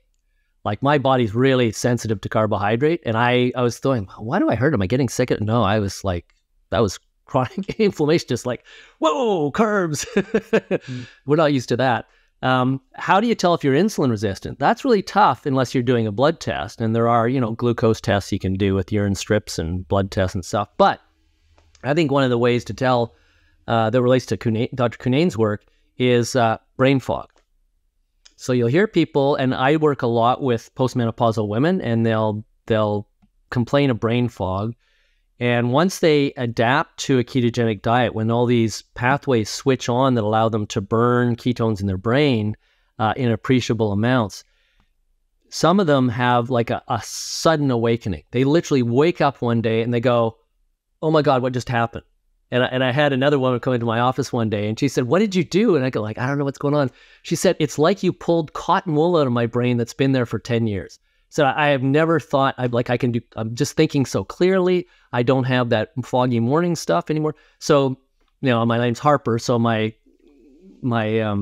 friends often call it the Harper high, right? You get the Harper high from the adaptation. Not everybody experiences that. I did actually when, a dozen years or so when I adapted to a ketogenic diet. I woke up one day and I thought, well, I haven't felt this fantastic in years. It may be the reduction of inflammation and other things, but it's kind of cool.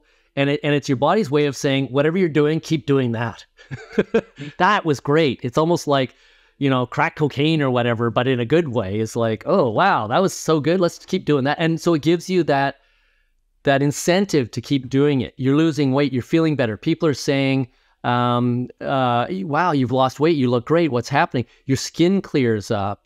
All these amazing things happening that are due to chronic inflammation and due to insulin resistance. By the way, acne is due to insulin resistance. Polycystic ovarian syndrome, which is the leading cause of infertility in women, due to insulin resistance. So even younger people that are becoming insulin resistant will have these other symptoms. But the main one for most older people is brain fog. So that can clear up pretty quickly. And that's pretty cool. And so the C8 will help with that. Some people find, in fact, there's stockbrokers and stuff that pretty high energy, high thinking people that are using C8, for those purposes. I'm told that you never know what they're eating, but most of the Tour de France, we're just about to go into that next month. Most of the Tour de France, they're all keto adapted now. And it's because when you're burning fats and ketones, you need a lot less oxygen to produce the same energy. And really, aerobic events are how fast can you get oxygen to your cells and how much do you need? So if you now switch to fat burning and you can get the same output with less oxygen, then you're going to have an advantage over I think Chris Froome was the first guy. He was like a nobody, and all of a sudden he won 4 years in a row. And what did he do? Well, if you ask the folks at Cambridge that were helping him out, they were actually producing ketones that not just C8 but actual ketone esters that they're putting in his water bottle and stuff. So he was just like ketoned up. It's not very pleasant tasting, the ketone esters. There's also ketone salts that are in a lot of products, but you get a lot better benefit from the diet than you would doing the salts. But if you want to get ketones into your system and get it sensitized for adaptation, MCT oil is the way to go. You mentioned that Harper high, and it sounds like that's something people experience the way you explained it as they're transitioning to a diet like this. For somebody like you that's been doing it for years, producing ketones, having that as a fuel source for the brain on a regular basis, are you just in that phase all the time? Or are you just used to it and you don't really think of it as a high? I'm just trying to distinguish between like somebody transitioning and waking up feeling like the cotton has been removed from the brain versus somebody who gets used to being keto and how they're thinking day to day. Well, yeah, it's good. That's a very good question. I probably more I'm not as aware of it maybe because it's my new normal, as they like to say. So, it's not a big change all of a sudden.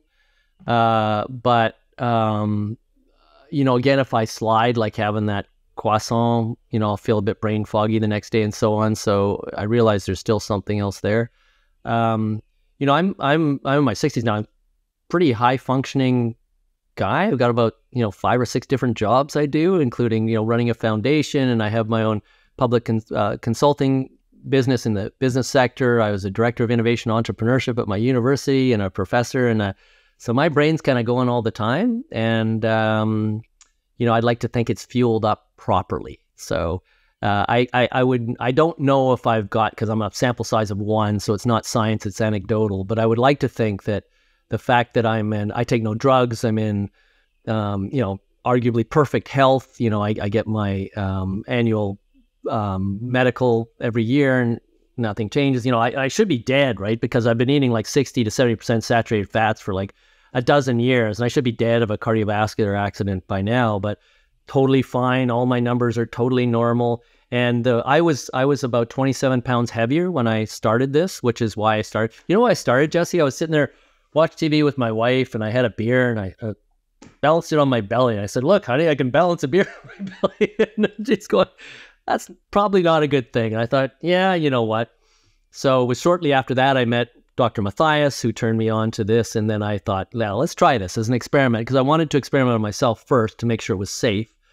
So I did that, and I lost 27 pounds in the first, and I'm not a big guy. I was actually just pushing up against overweight. Certainly not obese, but I had a belly, and I was, 50-ish. And it all went away in 12 weeks, and I think I was 177 then, and I weighed myself this morning. I'm 149 pounds. So yeah, I usually, between 149, 152, and that's probably just water, more or less, depending on how much I've been exercising. And it's just, so as long as you maintain it, that's the great thing about it. Remember I said, if you're obese or overweight, whatever you do to lose it, you got to keep doing that. So that's what I've done. I've just kept doing it. And as long as I keep doing it, my weight stays the same. So I don't really want to experiment with, if I went back to a high carb diet, would I gain weight again? Because to me, that's just getting that whole axis of illness started again. I don't want to do that. I know part of the catalyst for your change, you share the story in your book of being, I think it was at a hotel gym. Yeah. And you were changing, and you saw in the mirrors around you, you're surrounded by mirrors, an angle that you didn't typically see day to day. And it triggered for you this epiphany moment and was a catalyst for, making a big shift. Yeah. It was actually at a meeting of anatomy and physiology professors. And it was off, at a Vancouver Island, I think, at a kind of hotel thing we were meeting at, and I was down in the gym and had a swim or something. And yeah, because I was new to the place, they had mirrors all over the place, where you're washing your face and combing your hair and all that. And I just got a glimpse of this other guy, got it sort of from the back side, and you could see these, love handles and kind of stuff. And I just thought, oh, that poor guy probably needs to spend some time in the gym. I realized it was me. And I was spending a lot of time in the gym. So it was nothing to do, like, I worked out all my life. It was nothing to do with spending time in the gym. It was all to do with changing diet. It was, again, around that same time. So, look for the signs in life. If you sort of look at yourself and you go, I got to make a change, well, then you have to make a change. So, this is what worries me about the semaglutide and these new, diabetes management and weight management drugs is, I think what a lot of people want is they want to have the life they have now, which is probably not getting enough exercise, probably too sedentary, probably eating a lot of sweet, tasty foods that aren't good for you, probably drinking a bit too much. And they want the pharmaceutical industry to give them a pill they can take that'll make it all go away. And the pharmaceutical industry, no surprise, is obliging. Now, this isn't a pill. It's actually injectable, and you have to inject it once a week. This is the semaglutide, and it's expensive. Like in the States, it's $1,300 an injection or something. But it works, and it works actually by, affecting those same satiety and hunger systems in your body, so you don't feel hungry. But as people say, another person I was counseling, as a physician, said, what's great about this diet? He's an emergency room physician. He said, I don't get hungry. Like, I'm often on shift for 12, 14 hours. And if I take a break, it means somebody's not getting the attention they need. And I don't get hungry, because you're moderating those hunger and satiety signals, and you're not depleting your glucose stores because you're burning fat all the time. So it's kind of having the same effect without having to inject yourself with a foreign chemical that is going to have side effects and cause negative. And those negative effects of semaglutide, by the way, you can go right on the site, Novo Nordisk, and the first thing it says is, this can give you thyroid cancer.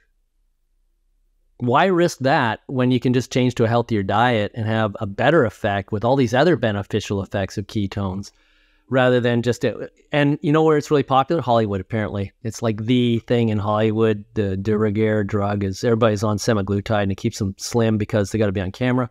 Again, I don't know if you have any Hollywood folks that watch your show, but if they do, talk to me. I can help you out without having to inject drugs. And let's do that. It's healthier. First, do no harm, right? First, do no harm. For somebody that's brand new to this and they start going lower and lower carb, they're getting into that zone where they're getting into ketosis through nutrition. Do you recommend at that point that they do some kind of testing to see if they're there? We've talked about, the Harper, what is it? The Harper high. Harper high. So they may feel that and then at that point realize that they're getting into ketosis. But if they don't, or they're not sure if they're feeling that, do you recommend to people, at least in the beginning, to test to see that they're producing ketones to get the benefits that are associated with those? Yeah, excellent question and good point, because again, in the book, I that's the first thing I do. I say, here's all the things you should do. Here's all the things you can measure at home, which is, a tape measure or a scale or whatever. And then here's the things you can go to your physician and ask them to look for. Most of them are just standard blood panels and so on. But what you need, everybody is different. Our genomes are different. Our gut biomes are phenomenally different. Like, there's huge diversity between our gut biomes. And we all have individualized reactions to different foods and nutrients and so on. So everybody is essentially their own scientific experiment. So the only way you can do an experiment is try and control and measure variables. So what we're changing here is the diet. What we want to do is see the effect of that diet. And in order to do that, you have to have a baseline measurement, right? Like it's a linear study with a baseline measurement. And so, in the second half of the book, I talk about the different measurements and what they all mean and how you can do that. So you should do that at the start. And, what I don't want people to do, what I try and counsel people not to do, is don't worry on a day-to-day basis. Like, if you have a ketone thing, you want to measure your ketones, that's what we do in the clinical studies. That's great. But don't weigh yourself every day, because that's going to fluctuate a bit. And people kind of, if they're OCD biased, they're going to become obsessed with that.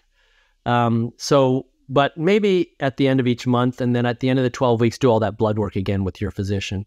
One of the other tests you can do if you're interested in losing body fat, which most people are, is something called a DEXA, which is dual X-ray absorbitometry. Hope I pronounced that right.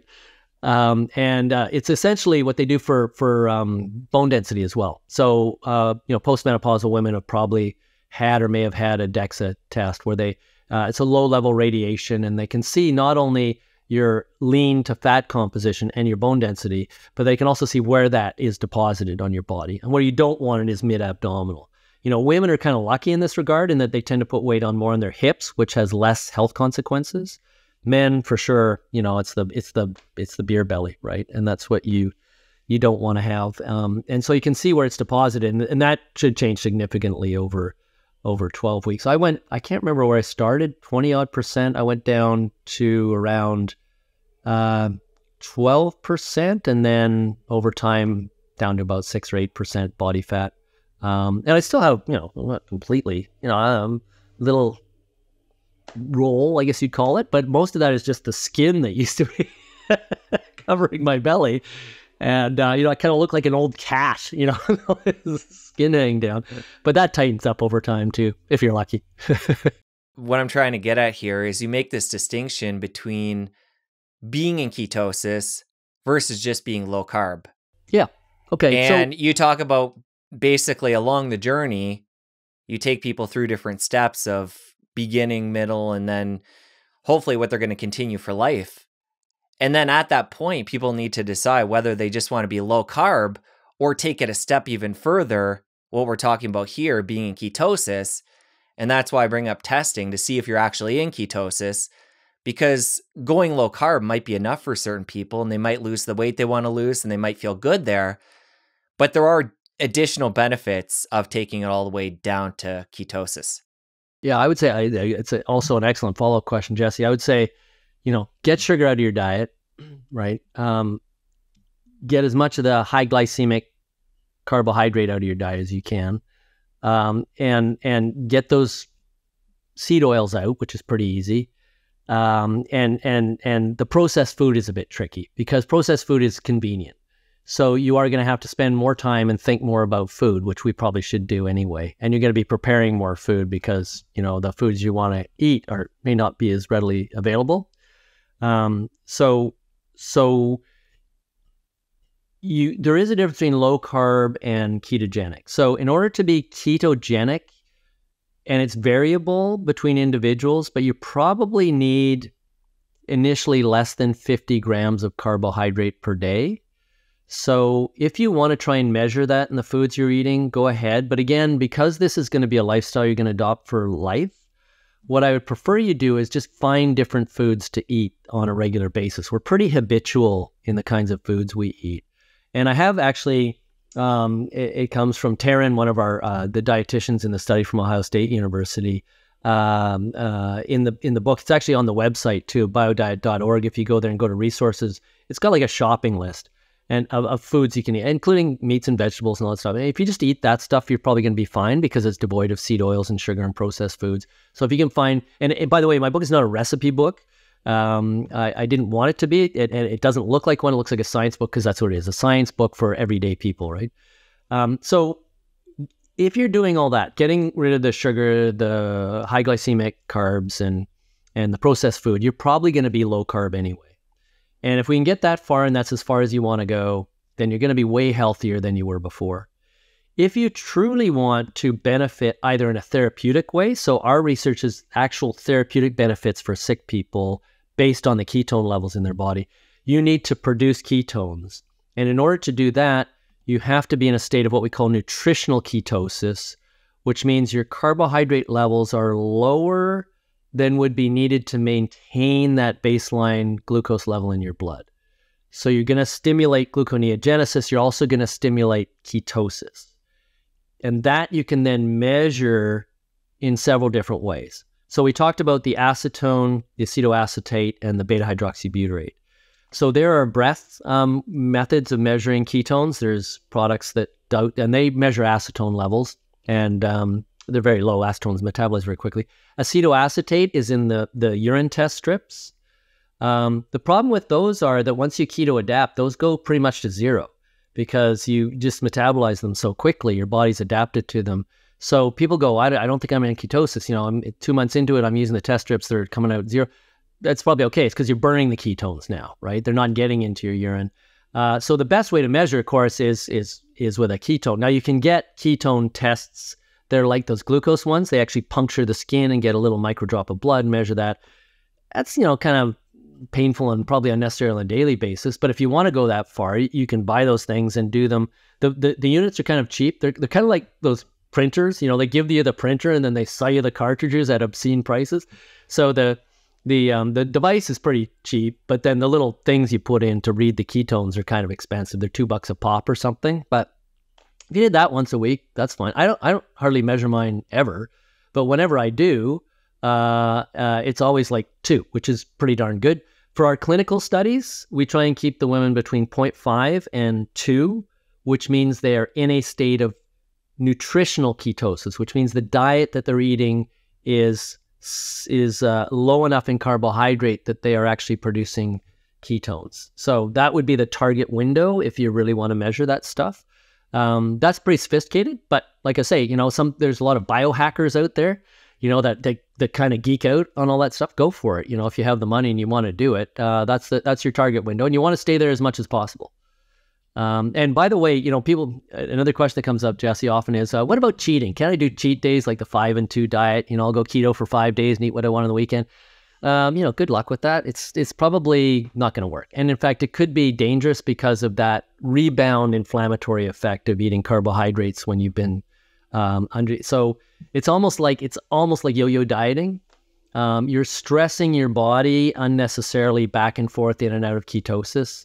Better just to go there and stay there. And as I said, there are people that don't like what I'm saying will say, well, again, long-term studies. All the long-term studies show that you can stay in ketosis for as long as you want. And babies are born in ketosis. And they stay in ketosis as long as they're breastfeeding. And there's, sugar in the breast milk, but they still stay in ketosis. So there's no harm in maintaining a ketogenic diet. You don't lose bone density. In fact, it may be good. You're not going to die of a heart attack. You're not going to, because you're eating saturated fat. But it is wise to have your physician monitor things because you never know what kind of reactions you could have or what's causing them. So we know from a diet perspective, if we want to get into ketosis, we need to be mindful of carbs and really bring those down. So we've gotten into what to eat. Let's talk about the when to eat piece. This is the other variable. We can narrow that eating window and keep blood glucose more at bay for longer just by narrowing that window. How do you feel about that when it comes to ketosis and when you're working with people, bringing that in as a tool? Absolutely. I actually have a little clock in my book that's on the website too. It's all free. You don't have to give me your email or anything, that shows you when you should do what. Yeah, narrowing the eating window is great. And, there's the OMAD, 1 meal a day. If the only issues I have with any kind of, it's essentially a type of intermittent fasting. You still have to make sure you're eating enough food, that you're getting enough calories and you're getting all the nutrients you have. So if you're restricting how much you're actually eating, that's a problem. If you're restricting when you're eating, it's fine. And I think, and I'm speaking on behalf of what I've learned from Dr. Crystal, is, narrow your eating window down to about 8 hours a day is pretty good. And that you probably derive most of the benefits from that. And I don't think there's any harm in doing a fast once a week or once a month or something like that, because you have those other days when you can get the nutrients that you need. But don't take that to extreme. Like I hear people, I'm doing a 3-day, I'm doing a 5-day fast, I'm doing a 7-day fast. Well, after about 2 or 3 days, you start triggering, we call them selfish genes, which are the genes that think now that you're in starvation mode. And what they'll do is they'll slow your metabolism as much as 40%. So your metabolism is what's going to burn off that excess weight, if that's what you're trying to do. So you're working against your own best principles. But eating window, shorten that. Now, the other thing is you shouldn't eat much of anything other than just drink water within a few hours of going to bed. 2 hours at least, going to sleep. And there's a couple of reasons for that. But one of them that is not well known is that most of the growth hormone you release. Now, growth hormone is released from your brain. It's very important for, obviously for growth, but for regeneration, repair, for staying healthy and so on. Most of that, like I think it's about 80% is released in the first sleep cycle.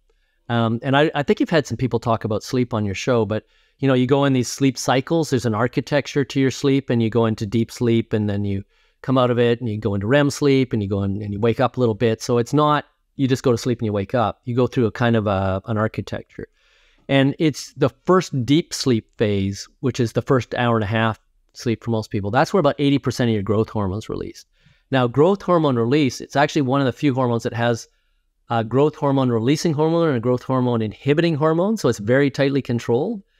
And one of the things that the growth hormone inhibiting hormone responds to is increased blood sugar level.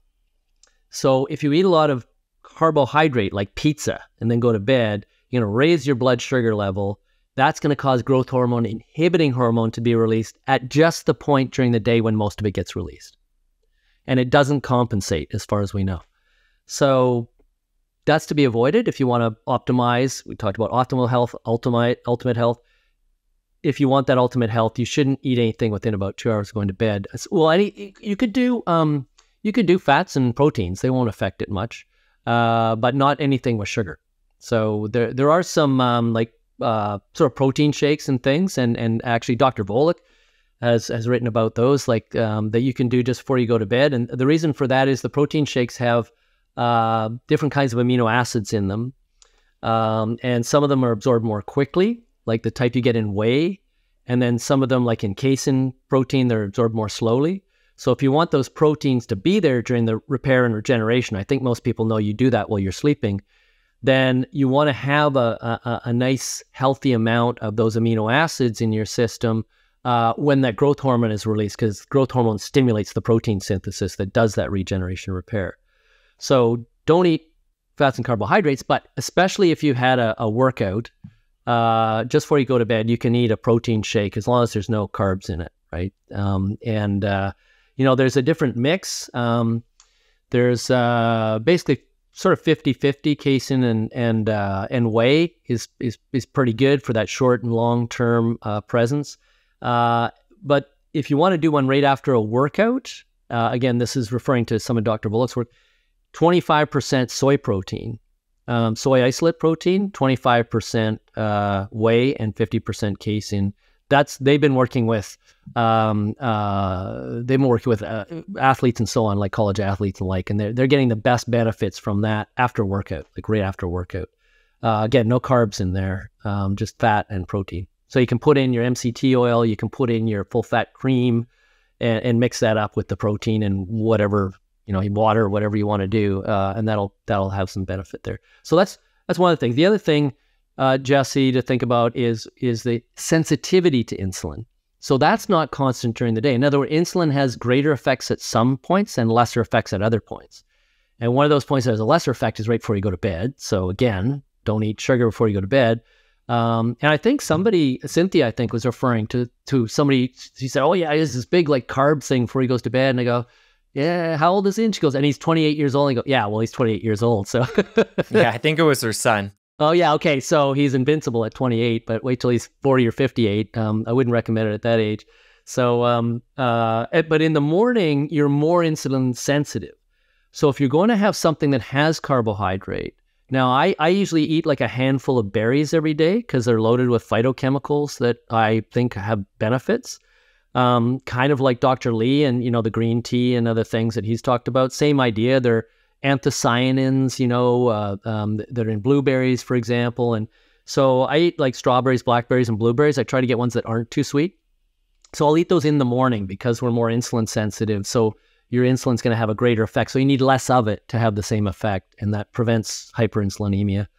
Otherwise, stay hydrated. Like if you think about water, and I talk about that in the book as well, we talked about the standard, what do you do in the morning? Well, before any of those cornflakes and toast or whatever, people probably have a cup of coffee.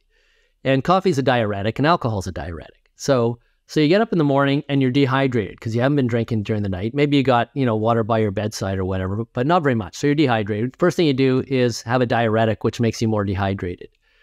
Right. And then during the day, you're probably working and you're not drinking enough water. And then at night, you start drinking alcohol, which is a diuretic. So you're losing excess body. So you go to bed dehydrated, you dehydrate during the night, you wake up and dehydrate. So to counteract that, start the day with like as much water as you can tolerate. Start with maybe half a liter of water. Try and drink like a half a liter of water first thing in the morning. It'll actually help you wake up and it'll help your bowels move and all that sort of thing.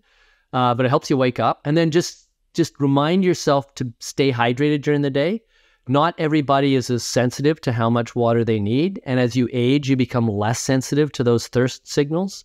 So especially as you get older, if you're over 50 or whatever, make sure you're deliberately drinking lots of water. So I have my tea here, and I have my water here, and they're both handy. I always have water around, and try and just every time I see it, I just drink it and refill it. Right, so it's always there for me. You've brought up that hydration piece a couple times, so obviously really important. And I know from a general sense, health and wellness, to maintain that, you want to be hydrated. But does that become more important when somebody's adopting a ketogenic diet? It does that, and the salts too. So you want to stay well hydrated because that just all our systems are water-based systems, and the more water is great. It helps with your kidney function, helps flush out any toxins or any thing you don't want, any excess that's in your body, your kidneys deal with, right? Or your liver, sometimes your lungs. But also salt. So one of the things that you have to be wary of is, and this is something that that almost no, clinical practitioners or physicians are aware of, is the effect of insulin on salt regulation. And when I say salt, I'm talking about sodium. So one of the powerful effects of insulin I didn't mention earlier is it reabsorbs salt from the kidneys. So that means the salt is coming from the urine back into the kidneys, from what will be the urine back into the blood, rather. Excuse me. And where salt goes, water follows. So when you have insulin that's too high, you're reabsorbing too much salt and you're reabsorbing too much water. And what that does is that salt and water has to go somewhere. It goes in your blood vessels. And so you're adding volume to your blood vessels. And that's a closed system. So there's a physics law about blood flow called Poiseuille's law. And what it says is that your blood pressure is directly proportional to your blood volume. And that's why physicians, when you have high blood pressure, the first thing they say is, well, let's get salt out of your diet, sodium, because they know then the water will follow out. That'll lower your blood volume. Or they might prescribe something like hydrochlorothiazide, which is a diuretic, which will make you pee that extra volume out. But you're kind of dehydrating yourself when you do that. And so when you adopt a ketogenic diet and you're moderating your insulin levels, excess salt is going to leave the system, and you probably need to add salt to your diet. So if you feel a craving for salty things, eat them. And that's just sodium salt. There's also potassium salt, magnesium salt, calcium salts, and so on. The other two that I think are, well, I'll just talk about one today, is magnesium. Magnesium has about over 200 different important metabolic functions. It's not metabolized for energy, but it combines with other elements, and it's involved in the metabolism in an important way. Most people are magnesium deficient, and so you should add salt when you want. And by the way, the recommendations for salt, again, the public health recommendations are probably way too low if you have a healthy diet. I don't think, again, they're looking at it in terms of lowering blood volume, and you can do that with a ketogenic diet anyway. And you probably don't need a diuretic if you have high blood. That's why people that are hypertensive, they might have to reduce their antihypertensive medication because they're correcting it by correcting their insulin levels in the blood, and that corrects their salt levels. So going back to a healthy body, right? So magnesium, the one I recommend is called magnesium bisglycinate. And the reason for that is some formulations of magnesia affect your digestive system. You don't want magnesium oxalate, which is milk of magnesia. That it's a anti-constipation kind of thing. You don't want that. That can have the same effect as MCT oil for some people. But magnesium bisglycinate is a formulation that is easily absorbed without upsetting your stomach. And it's actually, and I'm still experimenting with this myself, there is suggestion, I would say, that it can help you sleep, help improve your sleep. So what I do is I take it right when I go to bed. I have my glass of water there, and I take my magnesium bisglycinate. It's not very expensive, and I take that once a day. And I make sure I have lots of potassium too. It's hard to take that in tablet form because you need a lot of potassium, like about 3 grams a day. And if you're taking that in tablets, it'd be about 30 tablets. So don't try and do it with tablets.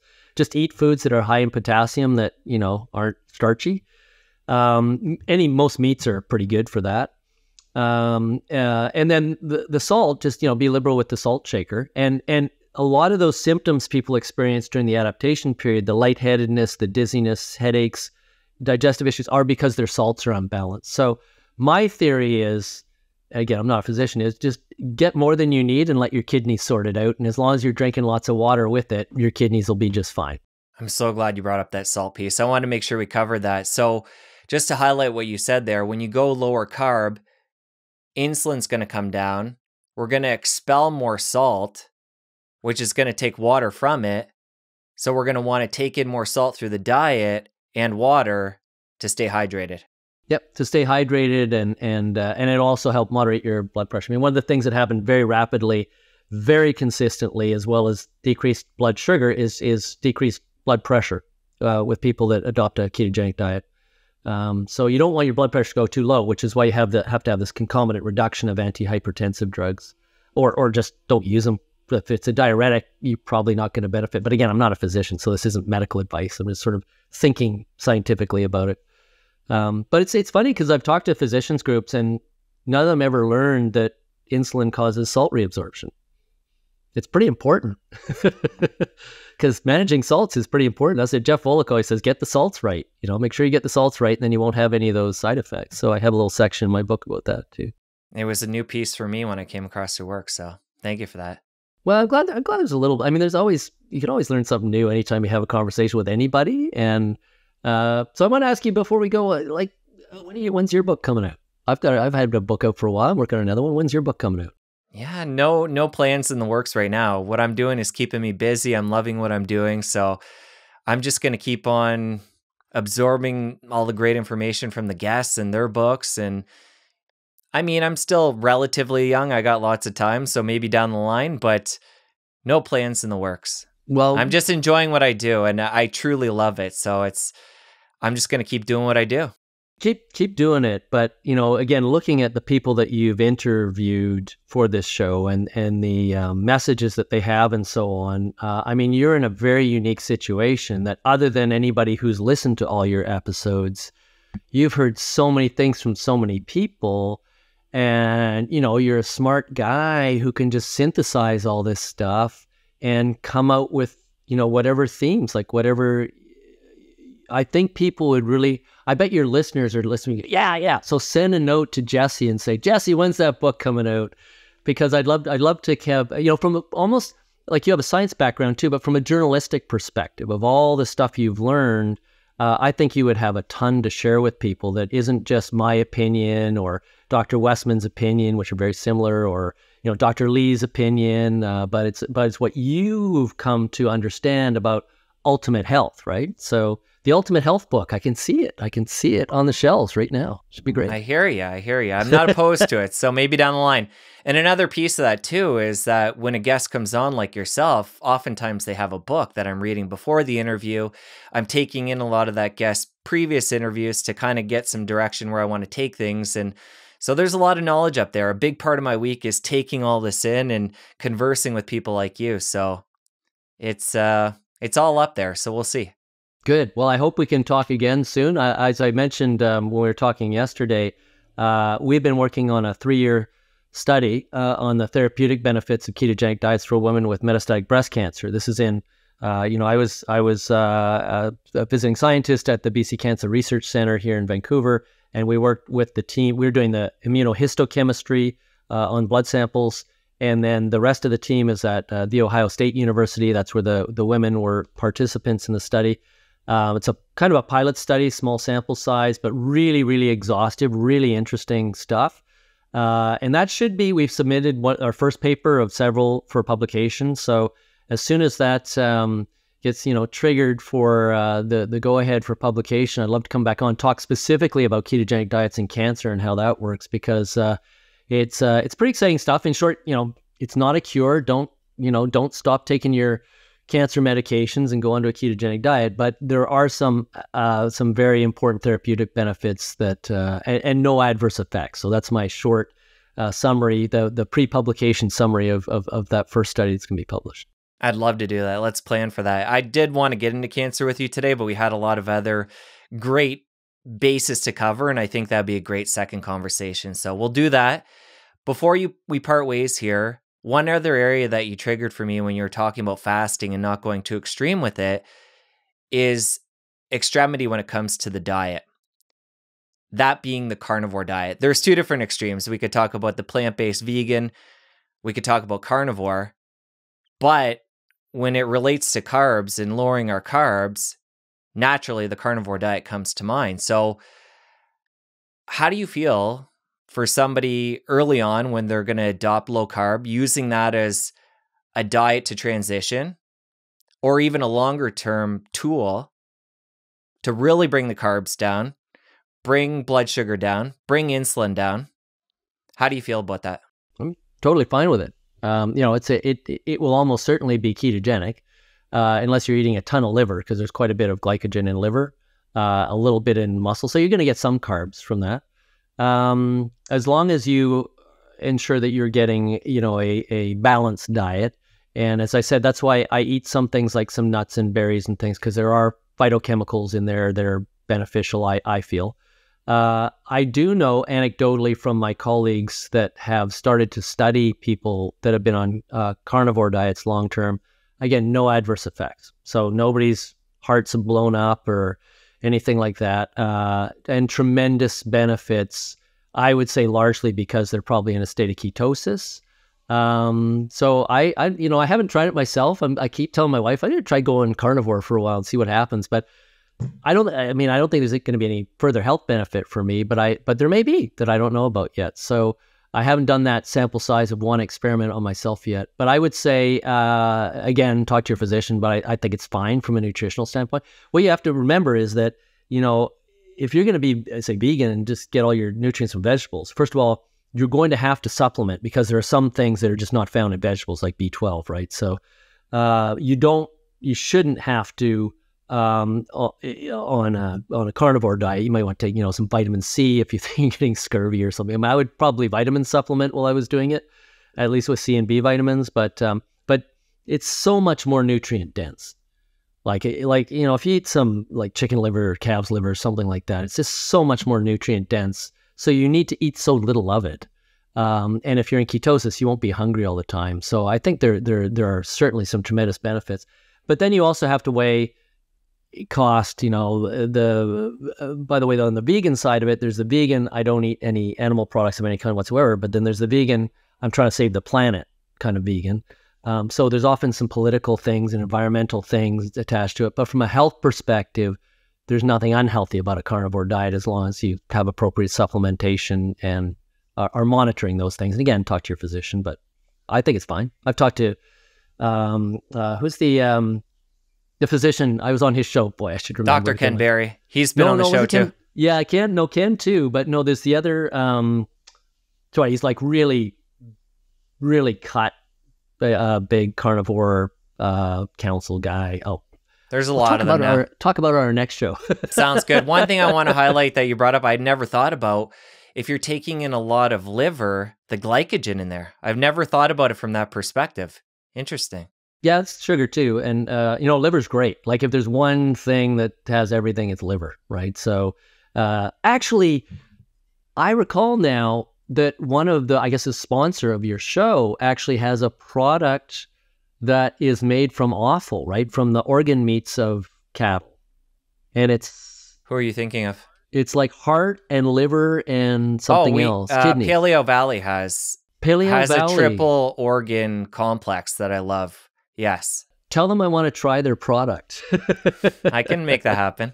Yeah, no, that sounds great. And I don't know anything about them. I'm not trying to sell their product for them, but what we should talk about too is societal change and how we need more good ketogenic products for people as the number of people are going to grow consistently. That's another whole sort of, we could talk about the sociopolitics of ketogenic diets too on another show if you want to do that. Yeah, Dave, a lot of great ideas. We'll bookmark those for next time. One area I want to hit on before we part ways is the protein piece. When we start talking about carnivore diet ketosis, we have gluconeogenesis to consider there when we're taking in that much protein. So when it comes to carnivore, do you find, or do you know a lot about whether those people are in ketosis with that extreme amount of protein? And then how do you feel about protein from somebody that's on an omnivore diet, but consuming a lot of meat? Is that ever a problem kicking people out of ketosis? Well, some suggestion that excessive protein, some of the amino acids start getting turned into glucose, but I think that will be self-regulated. One of the problems with excess protein in your gut is it putrefies, especially in your lower gut. But if you're carnivore, people think, well, you're just eating protein, but you're eating animal protein, which has fat. And the fat, again, is way more dense, right? Because think of jerky or whatever, you take all the water out of it and there's not much left there, right? So, but fat is fat. Like you can't take any water out of a teaspoon of olive oil. It's not an animal thing, or a teaspoon of butter. You can't take it. So that's what it is. So it's much more nutrient dense. And as long as you're not avoiding the fat, like if you had a lean carnivore diet and you just ate kangaroo meat, which is super lean, you'd die. There's something called protein poisoning, and it's so rare. People that eat rabbits, like there was cases in the north where they've only been eating rabbits, which is very lean, and they eventually will die because of what they call protein poisoning. It's a very extreme thing, but as long as you're getting lots of fat in there, so, eat the skin on the chicken, eat the fat on the meat. As I said, tallow and lard are great. Pork rinds done in lard, fantastic. Chicharron, they call them in Mexico, chicharron con carne with the meat on them, fantastic. That should be like candy for you. And that's all fine. As long as you're getting, I would just say don't avoid the fat and don't try and go carnivore lean, just go carnivore high fat. It should be fine. I do find that is one of the things that come up a lot when I'm talking to people that do a keto diet, the fact that certain proponents of that diet think that protein and being mindful of it is an important part of staying in ketosis. And then you mentioned Dr. Westman. He's somebody that doesn't worry about that and doesn't think that's a factor to to stay in ketosis. So it just depends who you talk to. I was curious on how you thought about it. Yeah, I'd be with Dr. Westman on that one. I think he knows his stuff there, and from what I know of it from Dr. Crystal and Volek and so on, yeah, I don't, unless it's like super just protein, because you do have essential fats you got to eat. So, yeah, so carnivores. Maybe we'll give it a try. Maybe we should do it together and see what happens. Have you ever done our next chat? Have you ever done it? I mean, I've had days where I've gone heavier on the meat, but never straight up carnivore. No, But I'd like to try it. We'll try it together for a couple of weeks and see what happens. And then have a talk. We can do that. I'm open to the idea. But Dave, really enjoyed round one. We'll do this again soon. We're going to link up BioDiet, link up your social media, your website, everything in the show notes so people can check all that out. And we'll be in touch, and we'll do this again soon. Thank you. It's been a pleasure, Jesse, and thanks again for the hard work you put into helping bring accurate information to the general public so that we can help people have happier, healthier lives. Thanks very much. Thank you, and thank you for all you do. Now that you're done my conversation with Dave, you're going to want to stick around here and catch my chat with Dr. Eric Westman. He's got a lot to share when it comes to weight loss using the ketogenic diet. I'll see you over there. I've had people, even if they've been on insulin for 20 years, get off the insulin. And